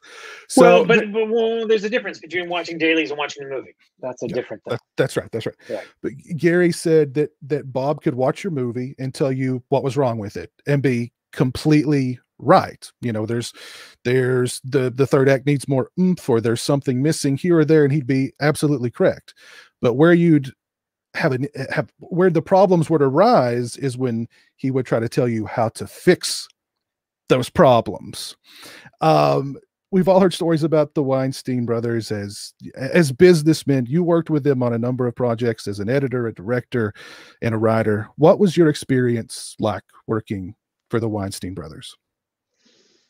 You know, my exposure to Harvey was very limited. You know, I basically only on Music of the Heart and then a recut of 54, the Studio 54 movie, which I was on for 3 weeks. That's where I had contact with him. So, you know, so that was 98 and 99. And then worked primarily for Bob during those years. You know, would have contact with Bob. You know, I remember when Bob and the others gave me the chance to direct. The comment was, "I hear you're going to direct something for us." Yeah, yes, I'm excited to do it. And he was like, "Yeah, we're going to kick the shit out of you." And sure enough, they did. You know, they would have crazy notes, like you know, music, rather Prophecy 3. So, you know, it's a little direct-to-video movie with the last one that had Chris Walken in it. Christopher Walken, who's awesome. We were like 4 or 5 weeks out from shooting, and and they say, this character that's the main character, we want to get rid of them. This character that's the hero, we want to make him the villain. This character that has one line of dialogue, we want to make her the main character that we follow all the way through the movie. And you're just like, what? And I remember Joel Swasan saying, as he was trying to piece together this Frankensteinian nightmare that the script was becoming, he said, you know, we just have to love every mutant child. And sure enough, we were making a mutant child. You know, the first version was about Roswell, and it was not being an alien artifact that had landed, but an angel. And an angel was being kept in Area 51, and it had been bleeding for 50 years. Wow. And they had just all these vats of blood, and anyways, that got thrown out 4 weeks before we started shooting, or 4 or 5 weeks before we started shooting, and we shot the movie that we shot. And the main character was this detective who was trying to get pregnant, and that character ended up being in one scene played by Jack McGee. And I worked with Jack a couple times. Jack was in Drive Angry, and he played Fat Lou in Drive Angry. And Jack was great, but it was so strange. It was, I remember being like, well, how does that work? They would make some casting choices that were challenging. But you know, that was, you discover later that there may have been reasons for that. But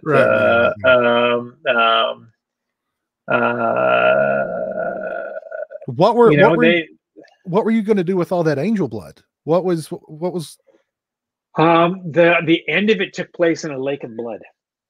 Wow. It was like it's like the salt flats that we sort of shot partly on. We're literally going to start to bleed, and the whole thing was a lake of blood. And there was a scene where Christopher Walken drives up in his Angel Gabriel drives up in his Lincoln with the suicide doors, and fantails through this lake of blood. It would have been spectacular. Oh, that sounds awesome. Yeah, we didn't make that version, but you know, and Dracula 2000, we had all sorts of crazy things. You know, Van Helsing's death was originally very different, and we got told we weren't allowed to shoot it the day before we were going to shoot it. Oh, you can't do that; it's going to be too violent. You know, we're getting all these problems because of because of Columbine and things like that, and all these, there was federal committees and everything about violence in movies and promoting an MTV and all this other stuff. So that it was becoming a huge problem. So we kept having to change things right before we were going to shoot them, sort of throw things out. And it was like, okay, so I guess he dies from sadness. Well, that's like, can you change? I know you start shooting tomorrow. Can you make this a Frankenstein movie instead? Can you make a Frankenstein 2000? Yeah, sure. Yeah, we can do whatever you want. We did some market research, and people are tired of Dracula. They want to see Frankenstein.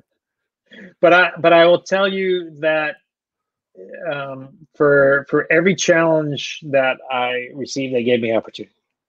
I would never have had that opportunity to direct. It was not easy, but I was grateful for the opportunity. Got to keep working, got to pay my bills, got to put my son through school, got to all those things happened because of those jobs. So I remember Peter Powell, the director of photography on Dracula 2000. Peter did Crouching Tiger. He was color timing Crouching Tiger in Toronto while we were shooting in Toronto, and he said to me, should we resign? I'll quit with you. They're doing these crazy things with the story. You will quit together. And it's just like, Peter, I can't. This is a job. I've invested so much time, and I need to just keep going. And it's like, all right, if you're going to keep going, I'll keep going with you. In the original version of that script, John Lee Miller was a prodigy vampire hunter of Van Helsing's, and the scene in the beginning where he shows this crossbow, he was actually showing this ancient sort of Grecian urn, and then he smashes it, and inside is this vampire head of this vampire that he's just killed in Greece, and that he runs all these missions for Van Helsing, and I mean and that's the character that Johnny Lee Miller signed to play, and he shows up, and it's just like, whoa, what happened? And he's just like, look, man, you just tell me what you want me to do, and I'll do it. And so I was very grateful for a lot of the cast I got to work with, the crews I got to work with, and sort of the camaraderie of working with them, and having those opportunities as hard as they were. Certainly, I appreciate having the chance to do it. So, it's a double-edged thing. It's years ago, Clark Henderson, who was a post supervisor, would say, they don't pay you for what you do, they pay you for what they do to you. Which always felt deadly accurate for the experience of working for them. That actually reminds me of a story that Todd was telling when I did one of these with him. It was over a payment dispute. I don't remember if I know the one. It was either over the Halloween 3 script or the Hellraiser remake script. I don't remember, but they refused to pay you for work that you'd done. And Todd said that he was particularly angry about it because he was shocked that they would do that to you, as you were somebody who'd come in and saved their asses on a number of occasions, and they were holding you up for a little bit of money. And he said, I'm paraphrasing here, but you told him something to the effect of, to them it's a game. And when you stood up to them and threatened to sue them, they looked at that like, oh, I didn't even threaten to sue them. I threatened to expose them. I threatened to expose the practice. Back when everybody was afraid of Deadline Hollywood, I threatened to go to them. But Todd said that they kind of, it was almost like they liked the fact that you stood up. They did.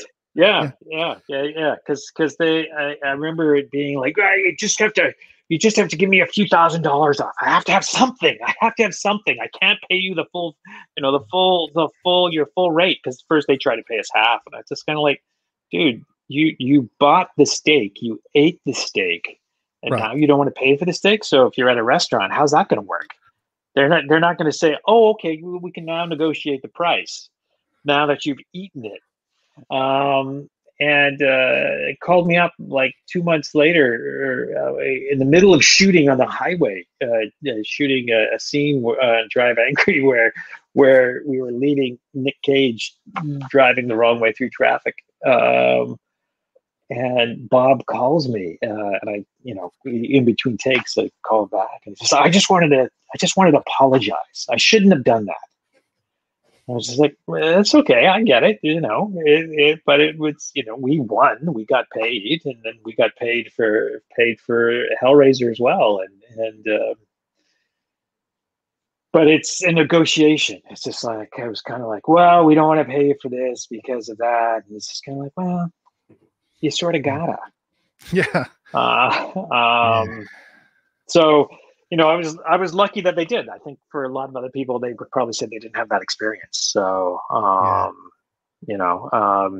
but I had a marketable skill that they felt was useful. So, that was, you got, if you have a lucky penny you need to use sometime, you better not throw it in the drain. There you go. There you go. Well, you've worked with some of my favorite actors as a director. The legendary Tom Atkins. The legendary Tom Atkins. Love Tom Atkins. I adore Tom Atkins. The late Rutger Hauer, who's unfortunately no longer with us. Such a great actor. He gave me my bet. Yes, and the enigmatic Christopher Walken in Prophecy 3. Can you, I'm sure there's probably a million interesting stories, but any interesting stories of working with Mr. Walken on Prophecy 3? I loved working with him. He was incredibly kind and generous. It was in the middle of him. He was going back and forth to London while they were shooting his parts on Sleepy Hollow. So he had to go early to get his head cast and stuff like that, and then come back and then go. And we only had him for 7 days. And Chris was great. He was incredibly kind to me and to I had never directed anybody of his caliber, and I directed a dog before. So so he was. When you first work with Chris, what he does is he invites you to his hotel, and you sit down, and he reads through all the script. He, part of the reason, and I think it's well known now, that his syntax is so sort of strange when he speaks, is that he takes out all the punctuation. He rewrites all the passages of dialogue, removes all the punctuation. So he just takes breaks wherever he takes breaks.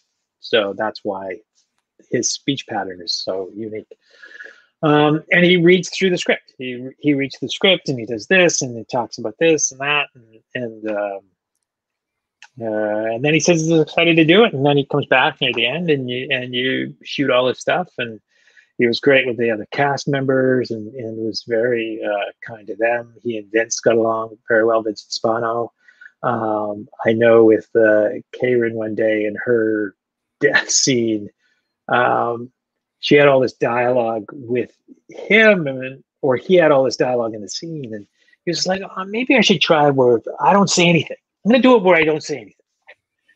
And she was just like, and she was shivering because she wasn't wearing, her wardrobe wasn't enough, and it was cold, it was windy, and she's just like, I don't know when to speak. And it's just like, I'll say the lots. But he was great. And before we got Christopher Plummer to play Van Helsing in Dracula 2000, we offered the role to Christopher Walken, and he ended up passing. I think he was off to do Kangaroo Jack or something at the time. But he was like, I'm trying to reinvent myself as Fred McMurray. He was entering sort of the Disney phase of his career, the mouse hunts and things like that. So he very much wanted to not do something where he was, injecting Dracula's blood that he'd extracted from leeches. So, I love all three of the prophecy movies. I think the first one is really kind of a masterpiece. First one's brilliant. I think Greg did a great job. Greg Walken. Oh yeah, and Christopher Walken as the angel Gabriel, just absolutely perfect casting. He's so good in those roles. He's got such great dialogue. Like, you know how you got this right here? Before you were born, I put my finger there. Exactly. Yeah. Oh, such great. Yeah, such great stuff. Yeah. And if you think of the first one, Vigo's in it as Lucifer. Oh, I know. The cast is wonderful, and and I think Chris always really liked those movies. His angel movies, as he called them. Yeah. I think he really enjoyed making them, and the character and sort of the theatricality of the part. Oh yeah. So many of the mannerisms and everything in those movies are just all Chris. That he created everything those angels do, the sniff in the air, that was all him. And when Joel Sasson told me the story that when Eric Stoltz, and so if I'm getting this wrong, this is a third-hand story. When Eric Stoltz came on to play Simon in the original Prophecy, the first thing he did was ask to look at Chris's dailies, to watch what he was doing, and so that he saw what Chris was doing as an angel, and then came up with his own version of that, so that there was a consistency in the otherworldliness of the performance. Oh, that's really smart. Yeah, You cool. Just think, wow, that's brilliant. Yeah. Yeah. You were going to say something about Rutger Hauer, and I cut you off. I love Rutger. Rutger taught me more about directing actors than I think any other actor I've worked with. I only had him for a few days. He came early. He stayed late. Longer on our shooting schedule. He was Santa Claus for the entire Romanian crew. He went to Santa. We finished with him just before Christmas, and he went to an orphanage in Bucharest where we were shooting, and as Santa Claus. I think he did even a lecture at one of the local universities for the drama department, where the lecture was he was doing Hamlet, but he was doing Hamlet as a vampire. Rutger was like an artist. He was totally different in just, yeah. He was a big, kind, gracious man with hands as big as a bear's. Well, that whole speech at the end of Blade Runner before his character dies, that was him. That was him. He wrote that. Yeah, that's him. Yeah. And that's him. He had a poet's mind for sure. Yeah. And he talked about having acted with Christopher Walken and how much he loved how in awe of Christopher Walken he was. We talked about Chris and it was so great, and so it was, he was an interesting guy. That's awesome. Yeah. You talked a lot earlier about some of the obstacles that you had to overcome when it came to Dracula 2000. Back in December, it was the 20th anniversary of that film's release, and you posted on Facebook, and you said that you wrote a better movie than you were allowed to shoot. You shot a better movie than you had time to edit, and you cut the best movie in the time that was allowed. What was your original vision for Dracula 2000? The original version of Dracula 2000 was sort of the thief opening. Only the thieves knew what they were stealing. They weren't just going in blindly to go, hey, this guy's got a vault, let's go see what he's got, which is what the movie is. But they were going like, we know this guy has a vampire, and we're going to sell immortality. We're going to take it and we're going to sell it. We're going to milk it and sell it for $1 million a dose. That sounds like that sounds like the premise for Dracula 2002. Right. That was the original movie. So the original movie was the Thief movie that combined with the swimming pool movie. The difference with the swimming pool movie is that the swimming pool was full. He was put on an island. The water was all had crosses all sunk in it. It was all like holy water, and the Ah, sun lamps. And then had this sort of Hannibal Lecter thing in the beginning, and then went off into the end that sort of Dracula 2000 has. But the end was always um, Dracula always won in our version. Now, then, we got rid of the swimming pool movie and changed that, and we switched it to New Orleans because originally all took place, I think, in London. And there wasn't a plane sequence, and then we added the plane sequence. They go to New Orleans. Why are they going to New Orleans? Well, they were originally going to New Orleans just because we wanted a swamp. We wanted the swamp because we wanted the scene where Dracula comes out of the water with Jerry Ryan. Originally, that was in the middle of a whole sort of swamp area. And he comes out. He's standing there naked, but you don't know it's him first. It's just this weird thing that's moving all over it. It's him naked, covered in mosquitoes.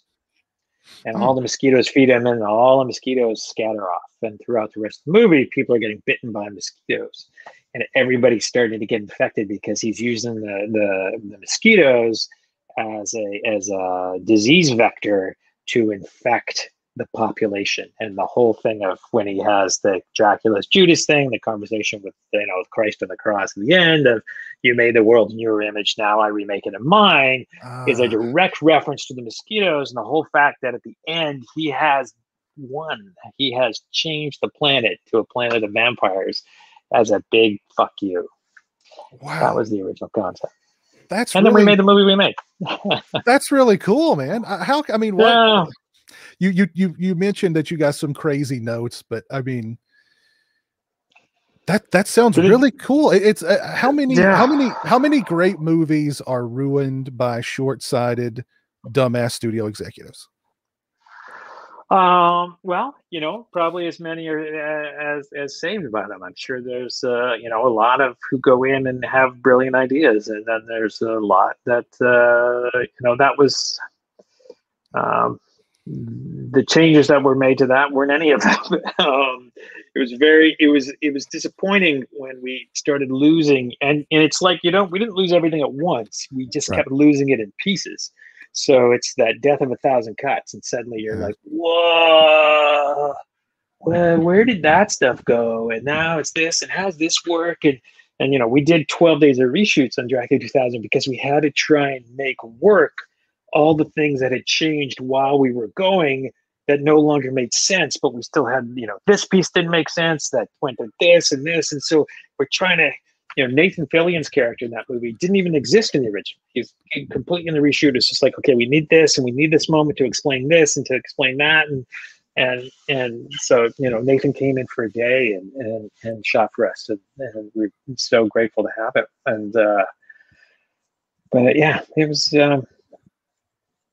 crazy time. And I love the much darker ending than the he's forgiven and he lets the one Oh character fuck yeah, he yeah, releases her. yeah. That's not the ending. I as in My Bloody Valentine, I'm a big fan of the killer getting away at the end. Was And Dracula to me was the hero, right? He was the hero of the story. He was the one in the line. He was the guy who was. This was his vengeance story. Let's see him get his vengeance. And we did. But yeah, that to me was the thing that would have been was cool. were the Weinsteins like him getting the best of Jesus? That's not going to play in the Midwest. You got to change that. That was wasn't quite that. There were other things that were issues, but it just became, Wes really liked that version, but even that, he had other things of his own that he was doing, so that sort of got distracted from that as we went, and because we were racing so fast, things would get changed and people couldn't keep up. the speed of it allowed you to not like Cursed, where it goes on for like 2 years of hemorrhaging money and things like that. It didn't do that. Yeah. But you, in a short period of time, it was much harder to keep track of the things that worked and the things that didn't, and how we were putting them all together. Yeah. It is a movie I recut in my head because I know there's other footage there that we could have made work better, and just little things like that. But there wasn't the time. I still like Dracula 2000. I remember watching it. I do too. I watched it in the theater. Glad. Yeah, when it first came out, I remember like the scene where he walks through the Virgin Megastore and he's just kind of, what is this place? Yeah, I thought that was cool. Yeah, we didn't get paid anything by Virgin. People thought we did. We didn't. We just thought it was a fun joke. Dracula going to a Virgin Megastore. We thought it was funny. So. And of course, having Jerry Ryan and Jennifer Esposito and Vitamin C as the vampire brides, that was always cool. Yeah, well, yeah, we loved that too. We thought that was great fun. Yeah.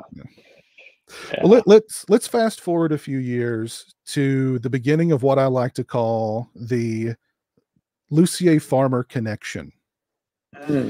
How did you first meet Mr. Farmer? I was working on Darkness Falls. Todd was writing a movie called Scarecrow. And Darkness Falls had previewed and scored like a 25, and then I had come in to recut the movie and come up with some reshoots and supervise the reshoots, sort of shadow direct with Jonathan Leesman the reshoots that were done, and the movie scored a 75.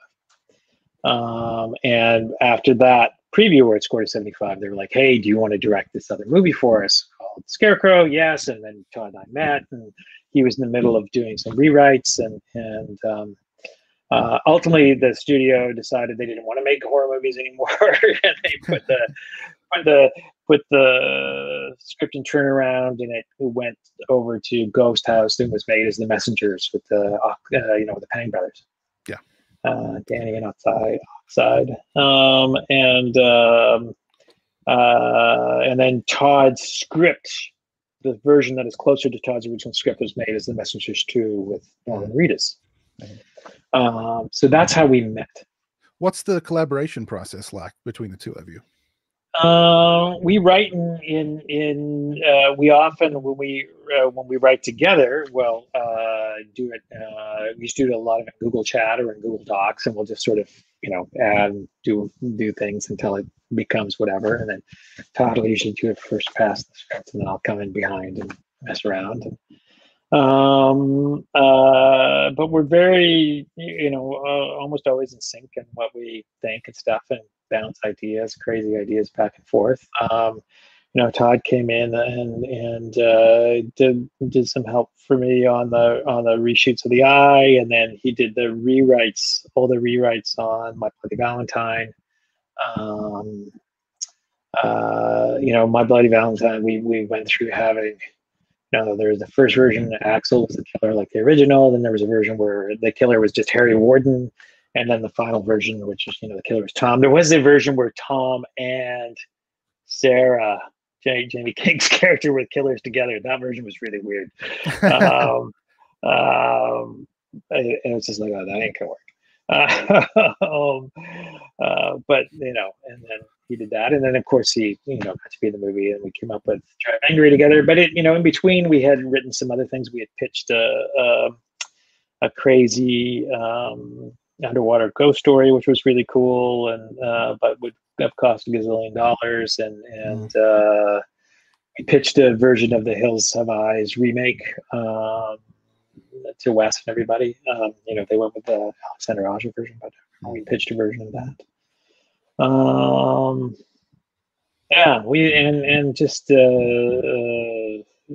then Drive Angry and then Trick a couple of years ago, and in between there we wrote a version of I Saw What You Did, I Know Who You Are, which was 3 Days of the Condor in high school was our version. And amongst a bunch of other things that that don't get made, because for everything that gets made, there's like 10 that don't. Exactly. Yeah. I can't believe I'm just asking you this question now. Did you grow up a horror fan? Were you a fan of the original My Bloody Valentine? Yeah, I remember when I was worked in the video store when it came out on VHS. I remember it coming out in the theater, but I did not see it in the theater. But I remember seeing it on VHS, and watching so many, like, Terror Train, and particularly because, being Canadian at the time, those were all the Canadian tax shelter movies. Happy Birthday to Me, Yeah. and Prom Night, and even go back before that to Black Christmas and things like that. 74, mhm. Bob Clark, and Murder by Decree is another sort of scary movie of Bob Clark's, Oh The yeah. Man Who Brought You Porky's and Christmas Story. I'm a huge Bob Clark fan. I think he did some. Yeah, well, his resume is diverse as, I know, it's so diverse. Yeah. yeah, and you have to forget movies like Rhinestone and shit like that. But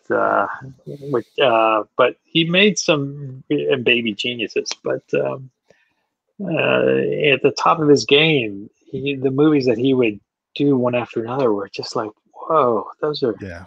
And Ted Kotcheff was the same. Look at First Blood and Who's Killing the Great Shifts of Europe. How does how does that guy get a chance to make those two movies? No clue. No clue. Yeah. But yeah, I always liked the genre, and I was never really allowed to experience it. Was sort of forbidden fruit, but I was always gravitated to it. My sister, I remember, giving me a copy of Salem's Lot, reading that book and sort of falling in love with the genre, and then would watch it, flick the channel back and forth when things would be on, and finally go out and see them on my own. I remember seeing Altered States in the theater where they opened up, and it's like, that movie's insane. I didn't like it at the time, but now I watch that movie 2 or 3 times a year because it's like, oh, that's a crazy ass movie. And when he turns into the caveman, oh yeah, it's out there, definitely. Yeah. Ken Russell. When it comes to remakes, horror fans and myself included, when we hear that a new remake's getting made, the chip goes right on the shoulder. Was sort of fascinating. Did that cross your all's mind when you? Well, because I mean, these movies are like hallowed grounds to us. So the fact that that somebody's but think about it. Invasion of the Body Snatchers, the Kaufman version, The Fly, the Cronenberg version, The Thing, the Carpenter version. Those are all remakes. But we did get a lot with that post Texas Chainsaw Massacre remake era, where we got like the Fog remake and we got the I'm not denying that, but I'm just saying that the horror genre has done well with remakes. Like some of the most classic, iconic horror movies of all time are remakes. It's true, and My Bloody Valentine was an enormous success as a remake. Yeah. I when we did it, Todd and I talked about it, and certainly talked about it with Lionsgate. We very much wanted to be faithful to the original. We wanted to keep the mining town. We wanted to keep the whole sort of mining motif. The opening sequence that we did, we very much wanted it to feel like a truncated version of the original film. That was something that I know even Zane Smith, the original writer of the remake, it was something we all wanted to have. That the thing I liked about the original and even liked about the remake is that it's ultimately, they're both horror movies about adults. Right. There was something about that was really appealing. Trying to pretend to be one myself, but you didn't want to just throw out what existed before. You wanted to have respect for the original and approach it in a way that never forgot why you existed. Right. So that was definitely the philosophy going in. Was doing that, I think, and tone, trying to keep the same sort of tone of the original. I think in the Fright Night remake is not a bad movie as a movie. I think David Tennant's great in it, and Colin Farrell's great in it, but it's tonally so different Right. than the original Tom Holland movie. Like, it's tonally disparate, and it takes away from your memory of the joy of that original film is really specific. And anyway, we just wanted to have that. Oh, well, our goal was to try and capture that feeling again. Whether we did or not, that's. I think you did. I think you did a very good job of doing that. I think you did a very good job with the love triangle aspect of it. I loved the casting of Jamie King, because she seems like she's like a former model. Now she's playing like this stripped down. She works at a grocery store, but she made it work. You know what I mean? She made it work. Yeah. Oh yeah. Yeah. And of course you cast Tom Atkins. That's like an A in my book right there. Gotta love Tom Atkins. You gotta love Tom Atkins. Tom Atkins. No, when we got Tom Atkins, then his part became bigger, and originally that character died in the opening. Tom is just he's a treasure, the silver fox. Absolutely, he's a treasure. He's a legend, and let's never forget that. Whose idea was to make the film in 3D? Studios. They wanted to make it in 3D because they felt they could market it. Shooting native 3D at the time was a real sort of challenge. I'm going to turn this light on just because it's beginning to get dark, and then I'll come back in. But they wanted to make it in 3D, the studio. So we learned how to do 3D and learned how to do native 3D. So we shot with 3D cameras and camera systems that were built like the day before we started shooting. And wow, almost every day we were shooting, people would be like, "Oh yeah, these are nobody's ever done this before." It's like, oh man, do we have to be the first? But yeah, we did. So we're very lucky we had the experience to do that and to figure out how to do that. It was technically a real challenge. That was a film where my editing background was incredibly helpful in order to just figure out how to get through the days that were. And we also were fighting Jensen's schedule because Jensen had to go back to Supernatural.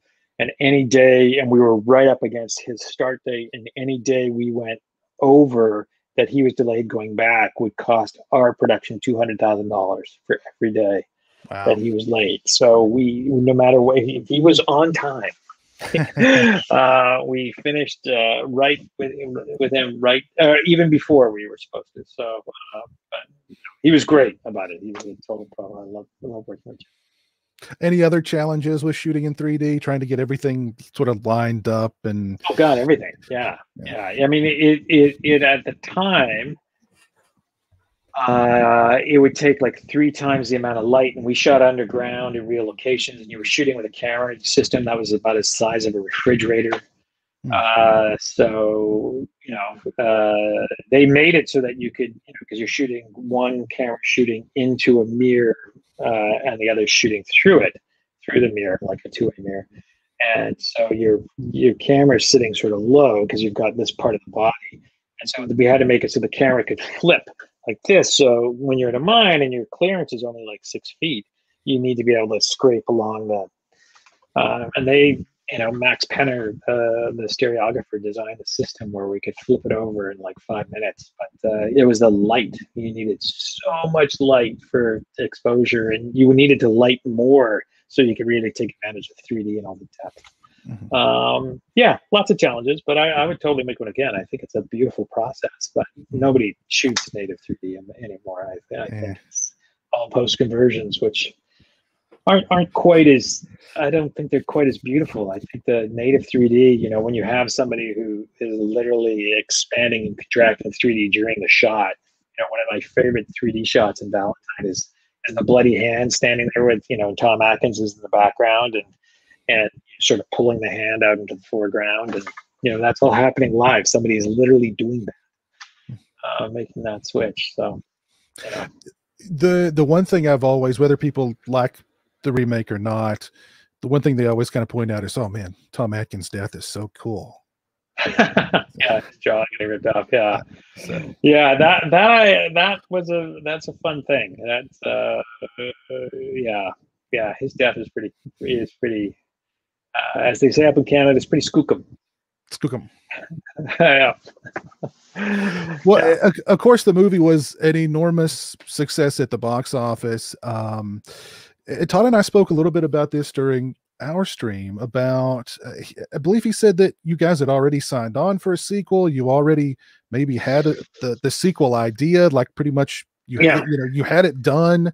What happened there? Was it the studio politics or changing of the guard? I think the studio had not really wanted to make the movie anyway. The heads of the studio, Mike Pasternak, definitely wanted to make the movie and figured out that with marketing's help, that marketing knew they could sell the movie, so marketing backed the making of the movie, and the rest of the studio went along with it. I think the rest of the studio thought we were fairly.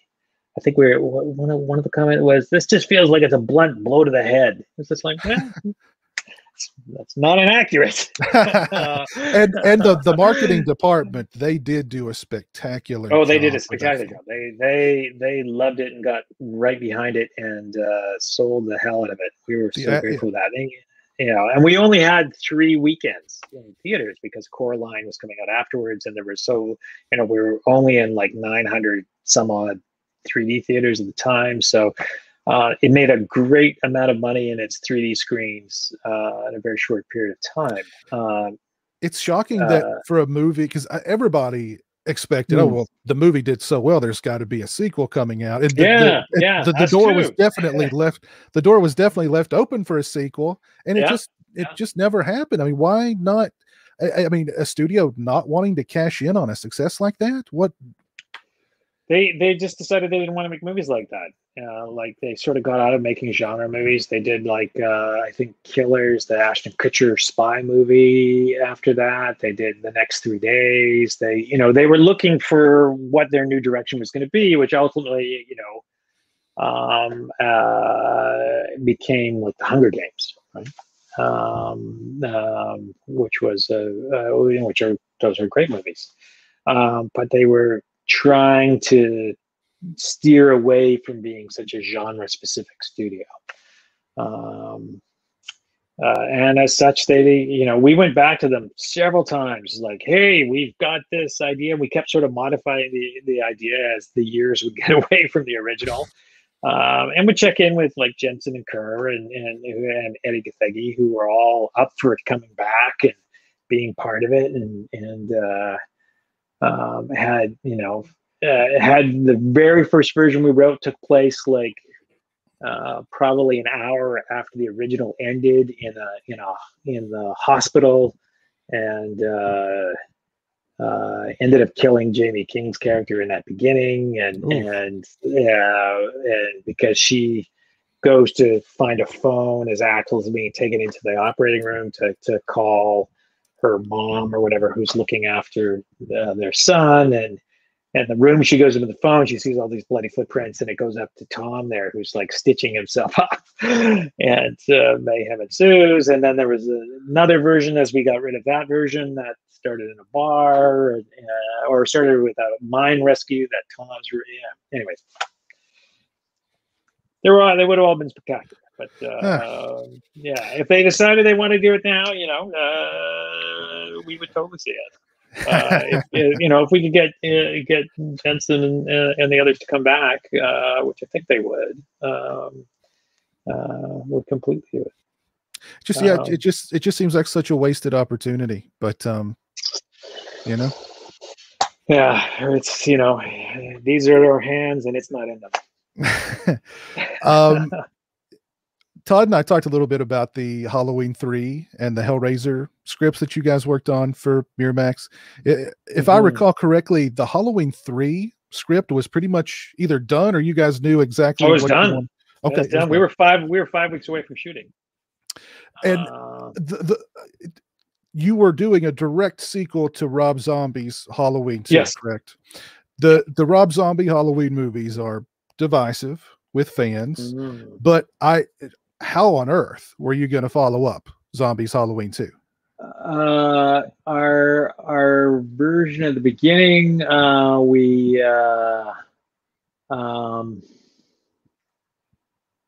it literally took place afterwards with like immediately afterwards.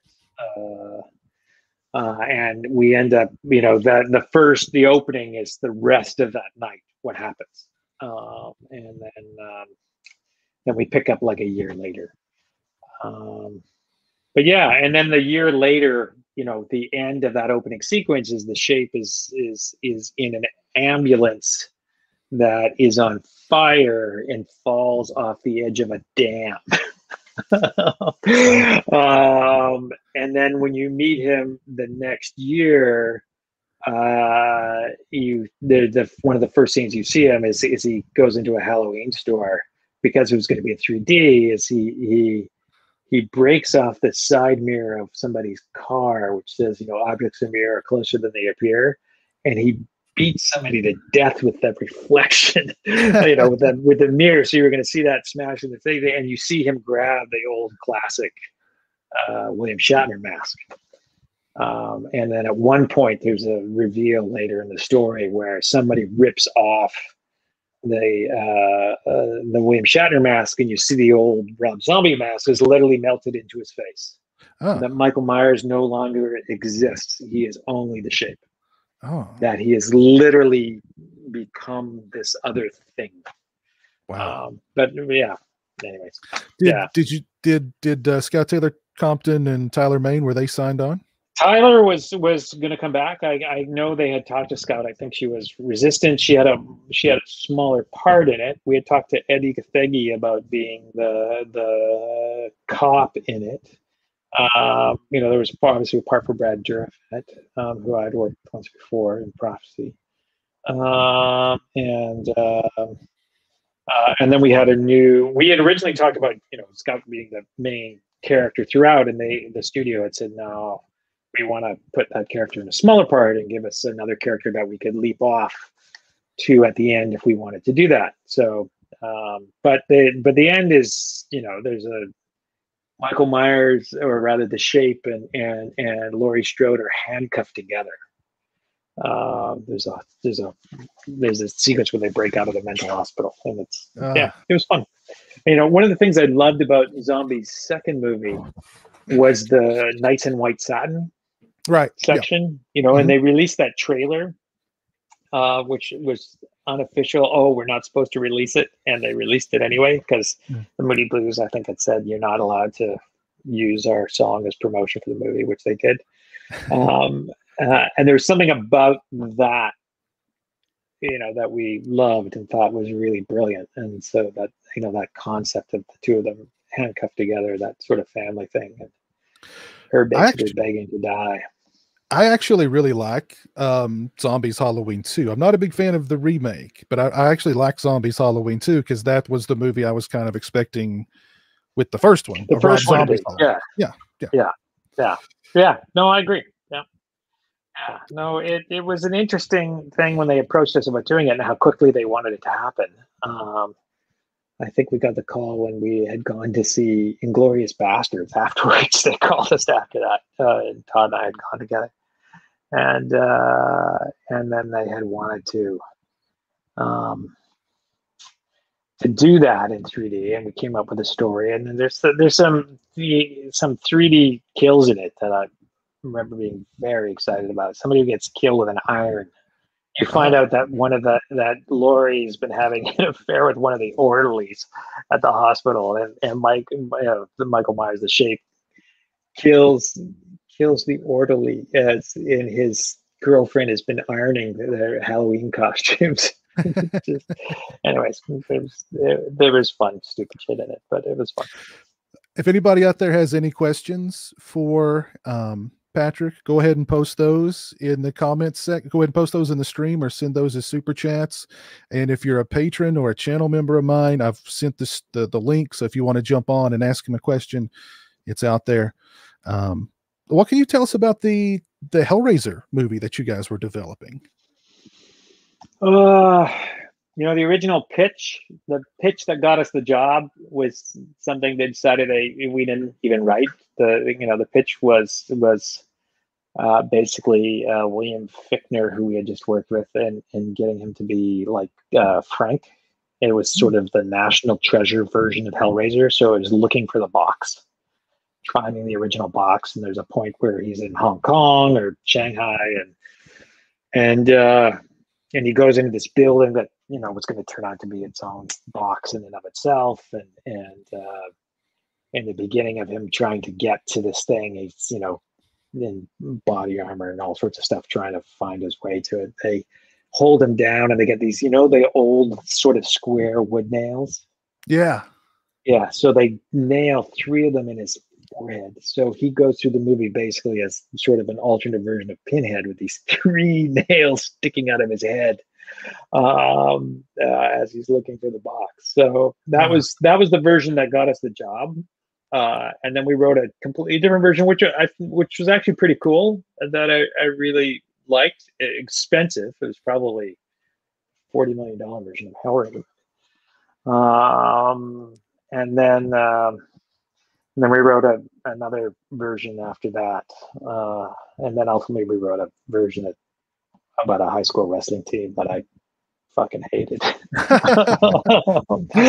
high school wrestling team in a Hellraiser movie. They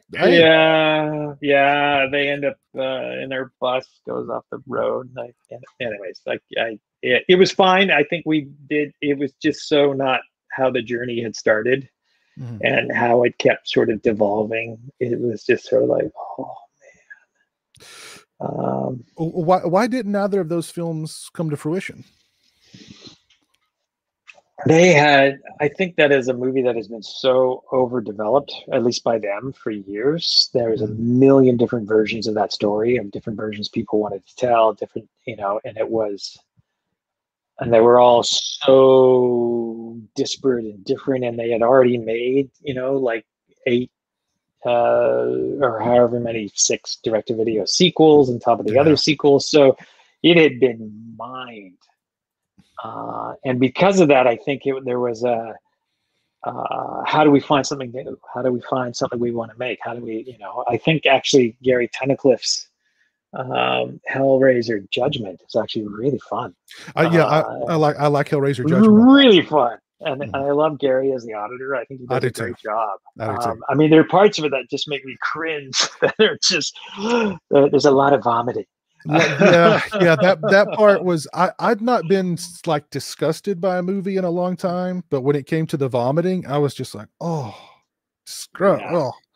but it's a good movie. It's a good Hellraiser movie, and that's to Gary's credit. And I totally wish we could have had a chance to make the Bill Fichtner movie, because we talked to Bill about doing it. He was in. He would have done it, and making that sort of. And it wouldn't have been, a fortune. It wouldn't have been $1 million, but it would have, it could have been 5 or 6. And I think it would have been a fun movie. That sort of frank story. Yeah. And wouldn't have taken away from Clive's movie, right? Wouldn't have taken away from what Mr. Barker had made, which I think was also something we didn't want to do. Right, we didn't want to. That movie is in and of itself a completely unique experience, and so we had come into it saying we would not remake that. That was not something we were interested in doing. But to play in that world, in that sandbox, we're up for that. I absolutely love Drive Angry. I love everything about that movie. I love the cast. I love Nicolas Cage, but I know that you wrote that part with Tom Atkins in mind. We So did, yeah. watching Tom Atkins with the girl and him with the two guns in that scene, my head would have exploded probably. You can do one of those deep fakes and put Tom's head There on you Nick's go. body. There you go. But I just love everything about that movie. I think it's incredibly fun, and it's a total shame that that movie wasn't a success at the box office. I agree. It at least looked like a hell of a lot of fun to make, and with such a fantastic cast. Yeah, it was. We were so lucky to have the cast we did. The Millennium had some very specific rules about how they wanted the movie to be made, mostly having to do with time and overtime and things like that. And we said, okay, we'll follow those to the letter, and we did. And then we, made the movie. We wanted Billy Burke, we wanted Bill Fichtner, and they let us have both those guys. And Bill was he was the first person we met to play the accountant, and a lot of different people wanted that part. And I just kept pushing for Bill, and then and at one point they talked about Bill maybe playing Billy's part, and so when the offer came in, he was just like, well, which part am I going to play? And then he found out it was the accountant, and he was thrilled. I love William Fichtner too. Again, another inspired casting choice. I think he's great in everything. He's one of those guys he's in so much and he's good in so much that I think he's kind of become that, like, that guy. Yeah, I've seen him in. He's one of those. He's one of those that guys. Yeah. But I think he's better than just being one of those guys. He's a really good actor. Fichtner's got so much range. Part of the performance for the account is he went and saw Cirque du Soleil a couple times beforehand, and I can't remember which Cirque du Soleil it was, but one of the clown characters had a very specific way of moving, and he sort of adopted a version of that, which for how the accountant moves and sort of arrives, and moves his head, and the accountant was very fun. I would have made a whole movie just about the accountant. And Nick was great. We were thrilled to get Nick, and he loved the project. Mike DeLuca and Millennium both had worked with Nick before, and we're very excited to bring this project to him. And he was supposed to do a different thing for them, and turned that down to do this. And we were incredibly grateful for that. And Amber was great in it. I think this is one of her best performances. And I loved seeing Todd get his ass kicked, like, she twice really kicked his ass. She really kicked his ass. She really did. Like Todd was wounded, and he'll he'd show you his bruises. He said, yes, those are in the shape of Amber's hands, but come on, you got to suffer for your art, pal. There you go. And then getting killed by Fichtner. I mean, come on. Yeah, getting killed by Fichtner and beat up by Nick. I mean, he really got picked on by everybody. That's true. He got his ass kicked by everybody in that movie. Yeah. And Nick kicking the shit out of him was great. Having the air conditioner fall on his head. And then and I think that would kill you. I don't think he would survive that. Looking at that air conditioner, and when we did that, I was like, oh no, you'd be dead. Yeah, just dead. But Farmer must have a thick skull, very thick skull. I believe that to be true. Yeah. Or there's a lot of water on the brain that kind of cushions it. I don't know. And we killed Todd a few times. We killed him in Trick, and we killed him in I love Todd's death in Valentine. The geyser of blood that comes out of the top of his head is probably one of my favorite kills in all the movies that we've done. Yeah. Todd is just so fun to beat up and kill. Yeah, it's just a thing. Just a thing. My Bloody Valentine, of course, was a huge success. And success has many fathers. But when it comes to a movie like Drive Angry that wasn't so successful, Mm. is the blame laid squarely at your feet as the director, or does it close doors? Does it Oh, does it sure. Yeah. does it okay. Sure. Okay. Yeah. How do you Yeah. Yeah. how do you deal with a movie that's not successful? Just try and keep moving forward. I mean, you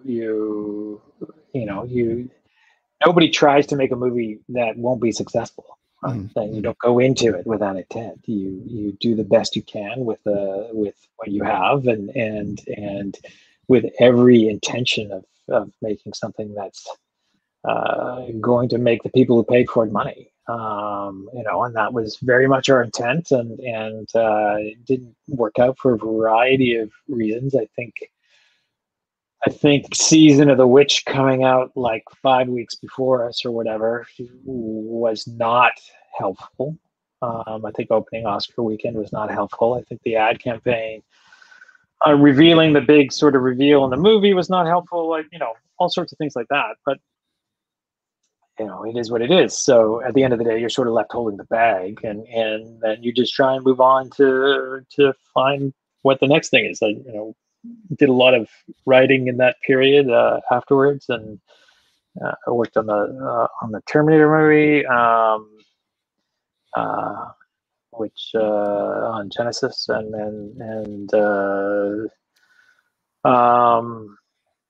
then wrote a sequel to that, which ultimately wasn't made. They made Dark Fate instead, which I totally understood, given that they weren't as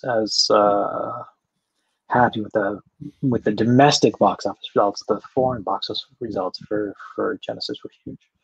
But yeah, sure. Drive Angry, if it had come out and made what Valentine made, I think that would have been a very different story. I think Valentine. It's funny, the success of Valentine, I often feel we were not credited with. That was something that was largely seen as a byproduct of the 3D and the genre, and not the making of it. I think that was just a product of the time, and is what it is. Yeah. So sure, yes. Does it affect you? Absolutely. Do you move on? Sure. That's what else can you do? You gotta I've just keep always swimming forward. I've always kind of been fascinated with how the industry, you can be the golden boy 1 second and then, oh well, he's, it was a great movie but people didn't see it. How it's and how, because somebody's got to be blamed when something doesn't work, right? So I was always kind of fascinated with how Sometimes, the sometimes industry people just keep getting promoted up. but yeah, I've always been kind of fascinated with how the industry perceives I don't know if that's the right word, but you know if the movie doesn't perform, who's to blame? And if you're the one that's to blame, then what do they do? They just pretend like you don't exist now, or Sure. what? Yeah, they just make it harder for you to get work. Mm, They're you know what? It's not even that. They just don't even think about you. They're just looking for the next person. mm, You've sort of become a non-entity. mm, So you just try and keep doing what you can do to find your next gig, and make whatever that is. Todd and I did 3 drafts of a remake of the Sentinel over at ah, uh, over at Blumhouse, but ultimately and we had a building to shoot it in, and that was going to be demolished. That we were going to shoot. It's in demolition. mm, It was owned by one of the hospitals in LA, and they were going to delay the demolition. So we had it all sort of figured out, and then one of the things that happened was that um, the Sentinel was in development to be remade like 10 or 15 years before we were going to do it mm, at Universal, but a $40 million version, not a $2 million version. And because of that, a lot of the same people were still at Universal, and they read the script and go, "Well, where's this? Where's that? Why isn't she a supermodel? Why is she in this? Why isn't this happen?" And they're like, "Because we're going to make a $2 million version. I think that's why. Right. That's why none of that stuff's there." And it just became two problems. There was two.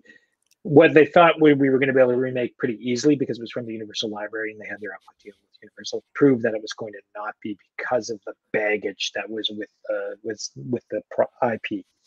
So it wasn't going to be something we could do. So, but years later, I did one of the Into the Darks for them, which I had a great experience doing. Flesh and Blood in the first season of Into the Dark for Hulu with Dermot Mulroney and Diana Silvers, which was really Silver. It was a really fun movie to make. And then did an episode of The Purge for them, which was a total blast during that crazy show. Cool. But yeah. Cool. We are running a little long, but I do want to ask you about Terminator Genisys, which you mentioned, and then I want to turn the floor over to the audience because we do have some questions from the viewers. How did your involvement in Terminator Genisys come about? I was working with a co-writer in that,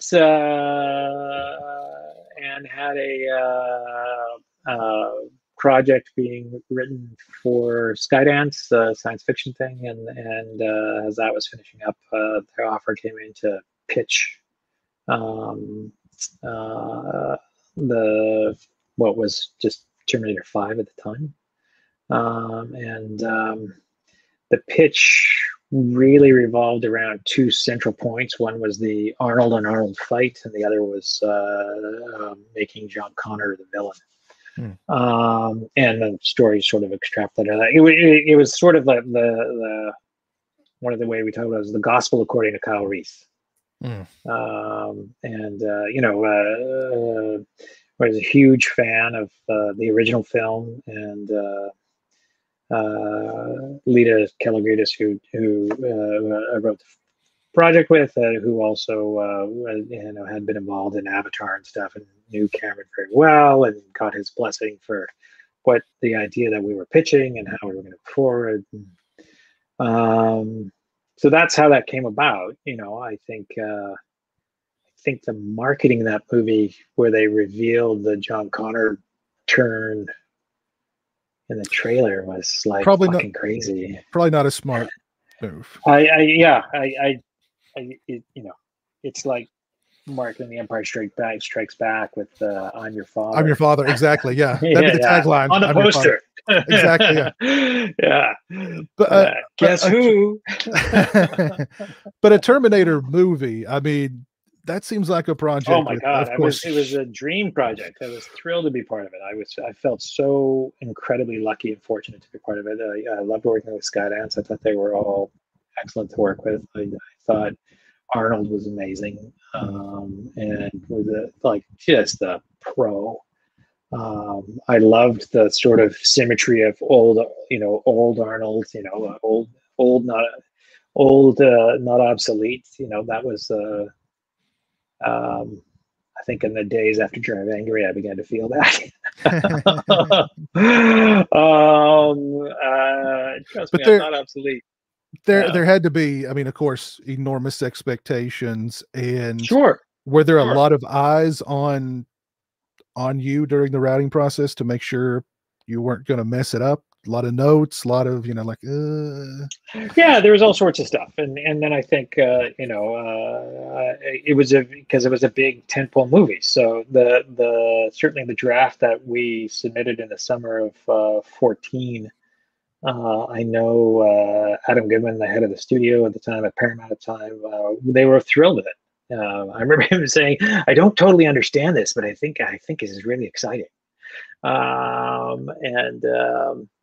It was probably overly complicated. The drafts that we went into it with, that the studio first read were I think simpler in how the information got parceled out. in that beginning. There was a different way you got some of that information, and as those things began to condense, suddenly all the information was being dumped in sort of one scene, which I think became problematic because it was like, we're not going to explain to you about time travel. What our theory of it is. Good luck understanding this mess. Just because time travel it will rip your brain in half doing a time travel story. It is a complicated loop-de-loop. But I was incredibly grateful to be part of it. I think there were all sorts of challenges at the movie at the time because of the other big movies that were being made at the time. Hunger Games in particular. But I think there are some great sequences in that film, and I think it got much more maligned than it deserved by some critics and things like that. But I think it's a fun experience, and I think there's some things in it, as I said, that I'm very proud of. I did like the how the Terminator had kind of was almost fatherly of Sarah at that point. Yeah, that was there was a sequence that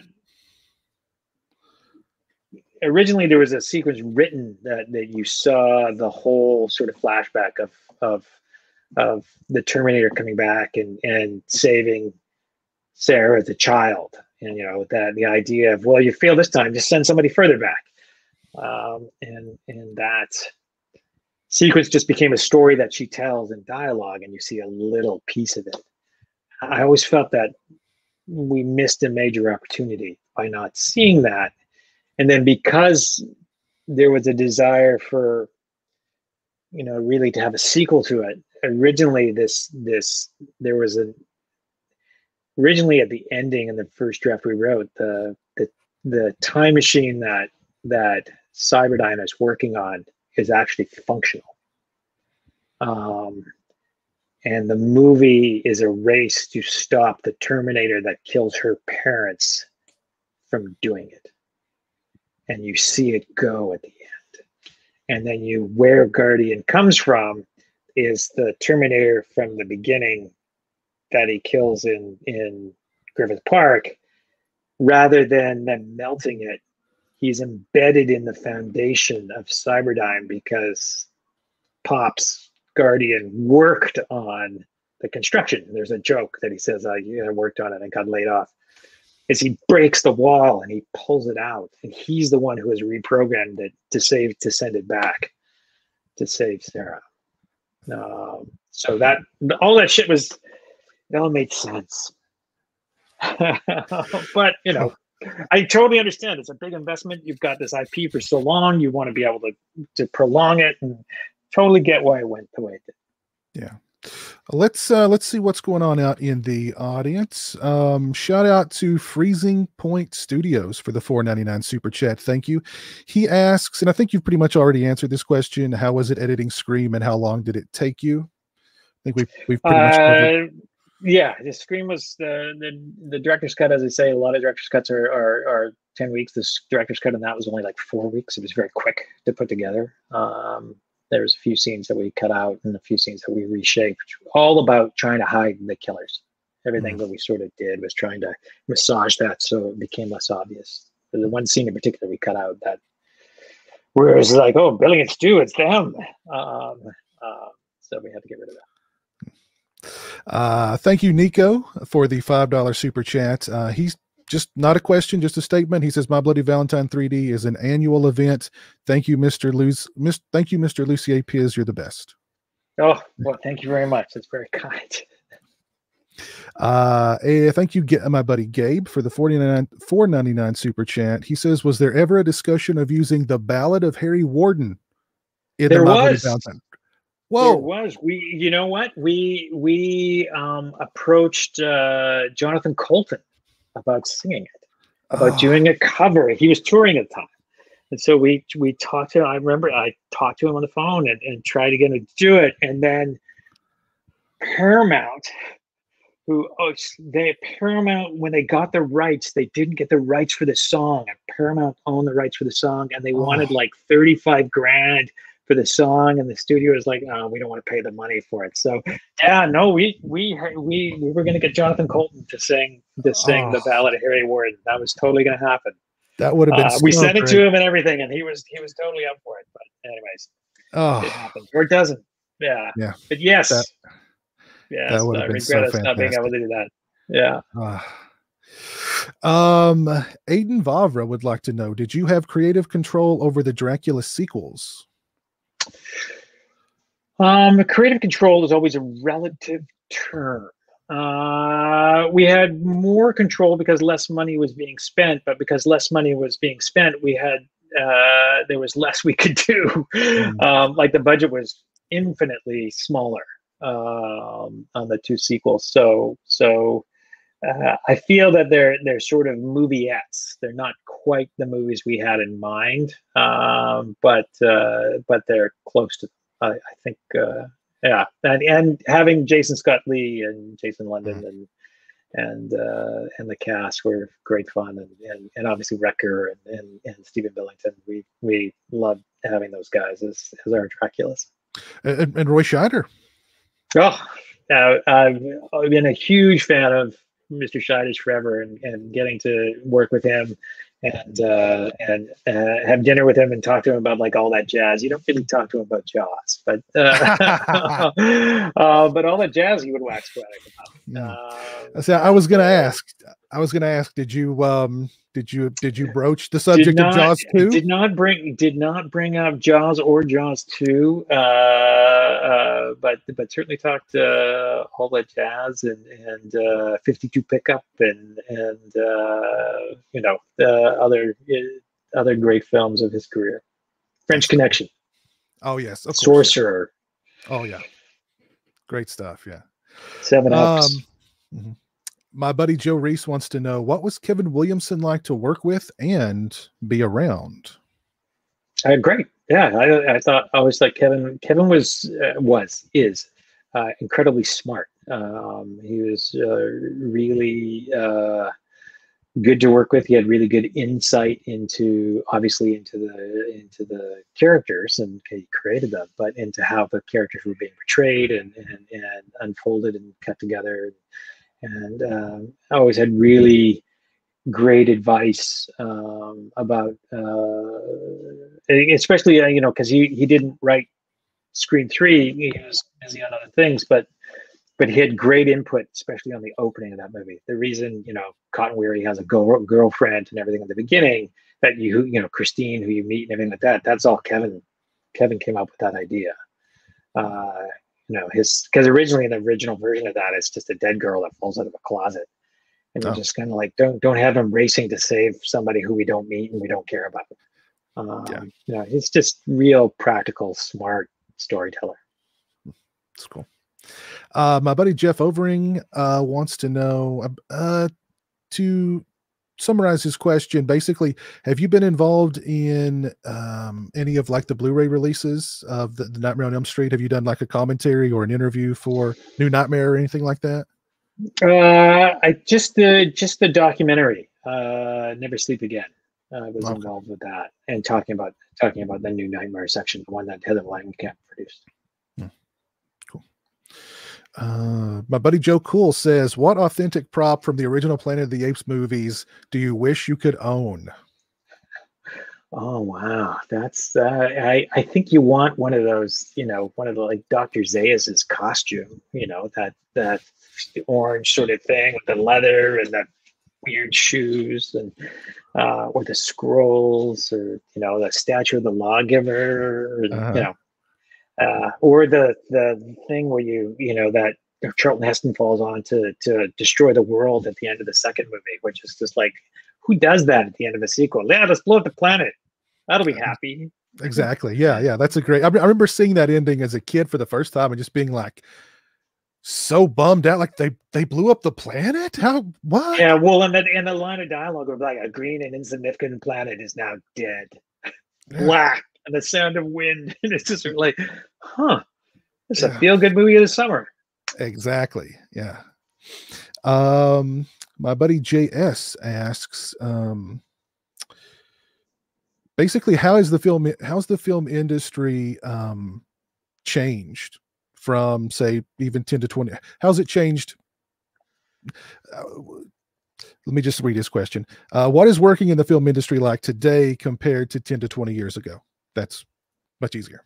What's working today is, and what wasn't working 10 to 20 years Well, no, ago? what was how's the industry changed over the years? I think it's just it keeps changing with it's a constant moving thing of the kind of things that are getting being made, how things are going to be made, what's getting made. Movies now seem to be either under $5 million or over 150. So you're either making a movie for nothing, or you're making it for more money than God. So those are challenges in and of an era. You think about even My Bloody Valentine or Scream or those movies. Those are all sort of mid-range to low-range movies, but a lot of that budget range isn't made anymore. So that's I think an unfortunate thing, because I think there's lots of stories that would support that. I certainly think with the switch to streaming and stuff like that, there's all sorts of different opportunities there. But I think again, everybody's still finding all the direction. That said, there's a million fantastic series that are beautifully written and everything like that are exciting to be part of, watch and see. My buddy Eric Perry, he says, where did the Judas storyline come from in Dracula 2000? We talked about that a little earlier on. So if you want to, once yeah, the show... I mean, I'll just tell you real quick that it was Joel Son and I sitting there talking about what was Judas's last, what was Dracula's last sunset. If Dracula's afraid of the sun, afraid of silver, afraid of this, afraid of that, why? What would his last sunset be? What would the last sunset be that would be most significant? And then we thought, oh, the crucifixion. Oh, he's Judas. Oh, yeah, that's good. Oh, he's not afraid of them. He fucking hates them. He's just pissed off. And we're both fans of Jesus Christ Superstar. So that's shamelessly where that came from.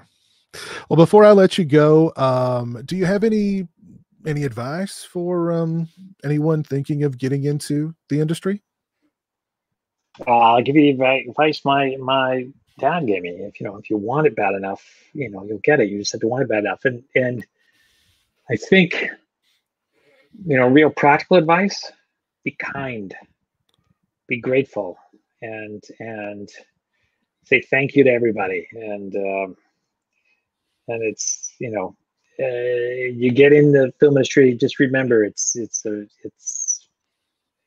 hard to get in, and everybody else is trying to get in, and just be nice to everybody you meet and you find along the way, because it's a great job to have, and I think those are probably the most important. And tell whatever story you're telling, be it whatever it is, just fall in love with it.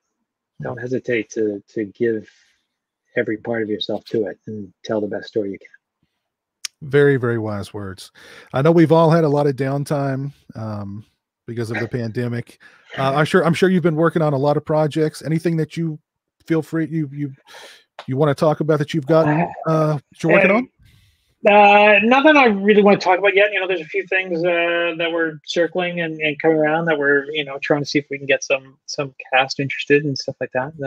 Todd and I have something that we've written together that we're still out flogging, and then I have a couple other things that I'm working on, and it's something that Matt Vane, the writer of White Noise 2, who's written a bunch of other things that wrote that's really fun, that we're trying to get going over at Dark Castle. And you just keep swinging and trying to get things to land. A lot of it is just trying to get everything to line up, so you don't want to jinx it. Still saying too much ahead of time. Well, that's great, man. Hopefully we'll see a lot more from the Lussier Farmer connection in the future. Sure. That would be great. And I certainly wish you the best of luck. I know everybody watching wishes you guys the best of luck also. Well, And thank hopefully, you. I think we're kind of sort of getting close to getting back to some sort of normalcy. And hopefully, everybody will be back working Whatever pretty that soon. is. Yeah. Yeah. Yeah. Well, thank you very much, Justin. This has been very fun. And thank you Yeah. to all your viewers. Yeah. I can't thank you enough. We've gone for almost 3 hours. I don't know where the time went, Yikes. but I don't know, but it's dark now. It wasn't when we started. you've been incredibly candid. You've been a great guest. So many awesome stories. Thank you so much for your time. I can't thank you enough. It's been great. Well, thank you. It's been my pleasure. It's Oh, been a thrill to be here. Thank you. thank you so much. And a huge thanks to everybody who tuned in. We've had a pretty lively chat tonight. I guess everybody's shy. They don't want to jump in and say hello or ask a question. That's fine.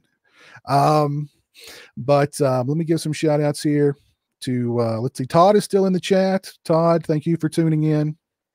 I'm sure you kept Yes, everybody out thank in you, the chat Todd. and everything. Yes. Thank you, Mr. Boone. Thank you, Scary Jerry. Thank you, Jeff Overing. Thank you, Joey, JS, Joe Cool, the Tully Espo, Ring Hitch, Eric Perry, Aiden Vavra, Gabe, Jess Graham, Aiden.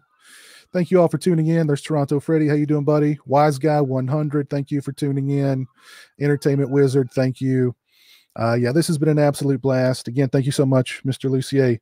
Have a great rest of your night and all the best in the future, sir.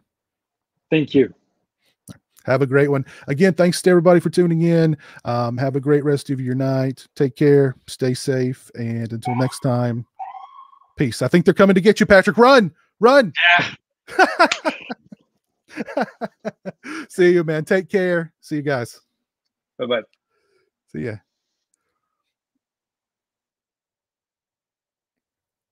I can't find my outro. There we go. See ya.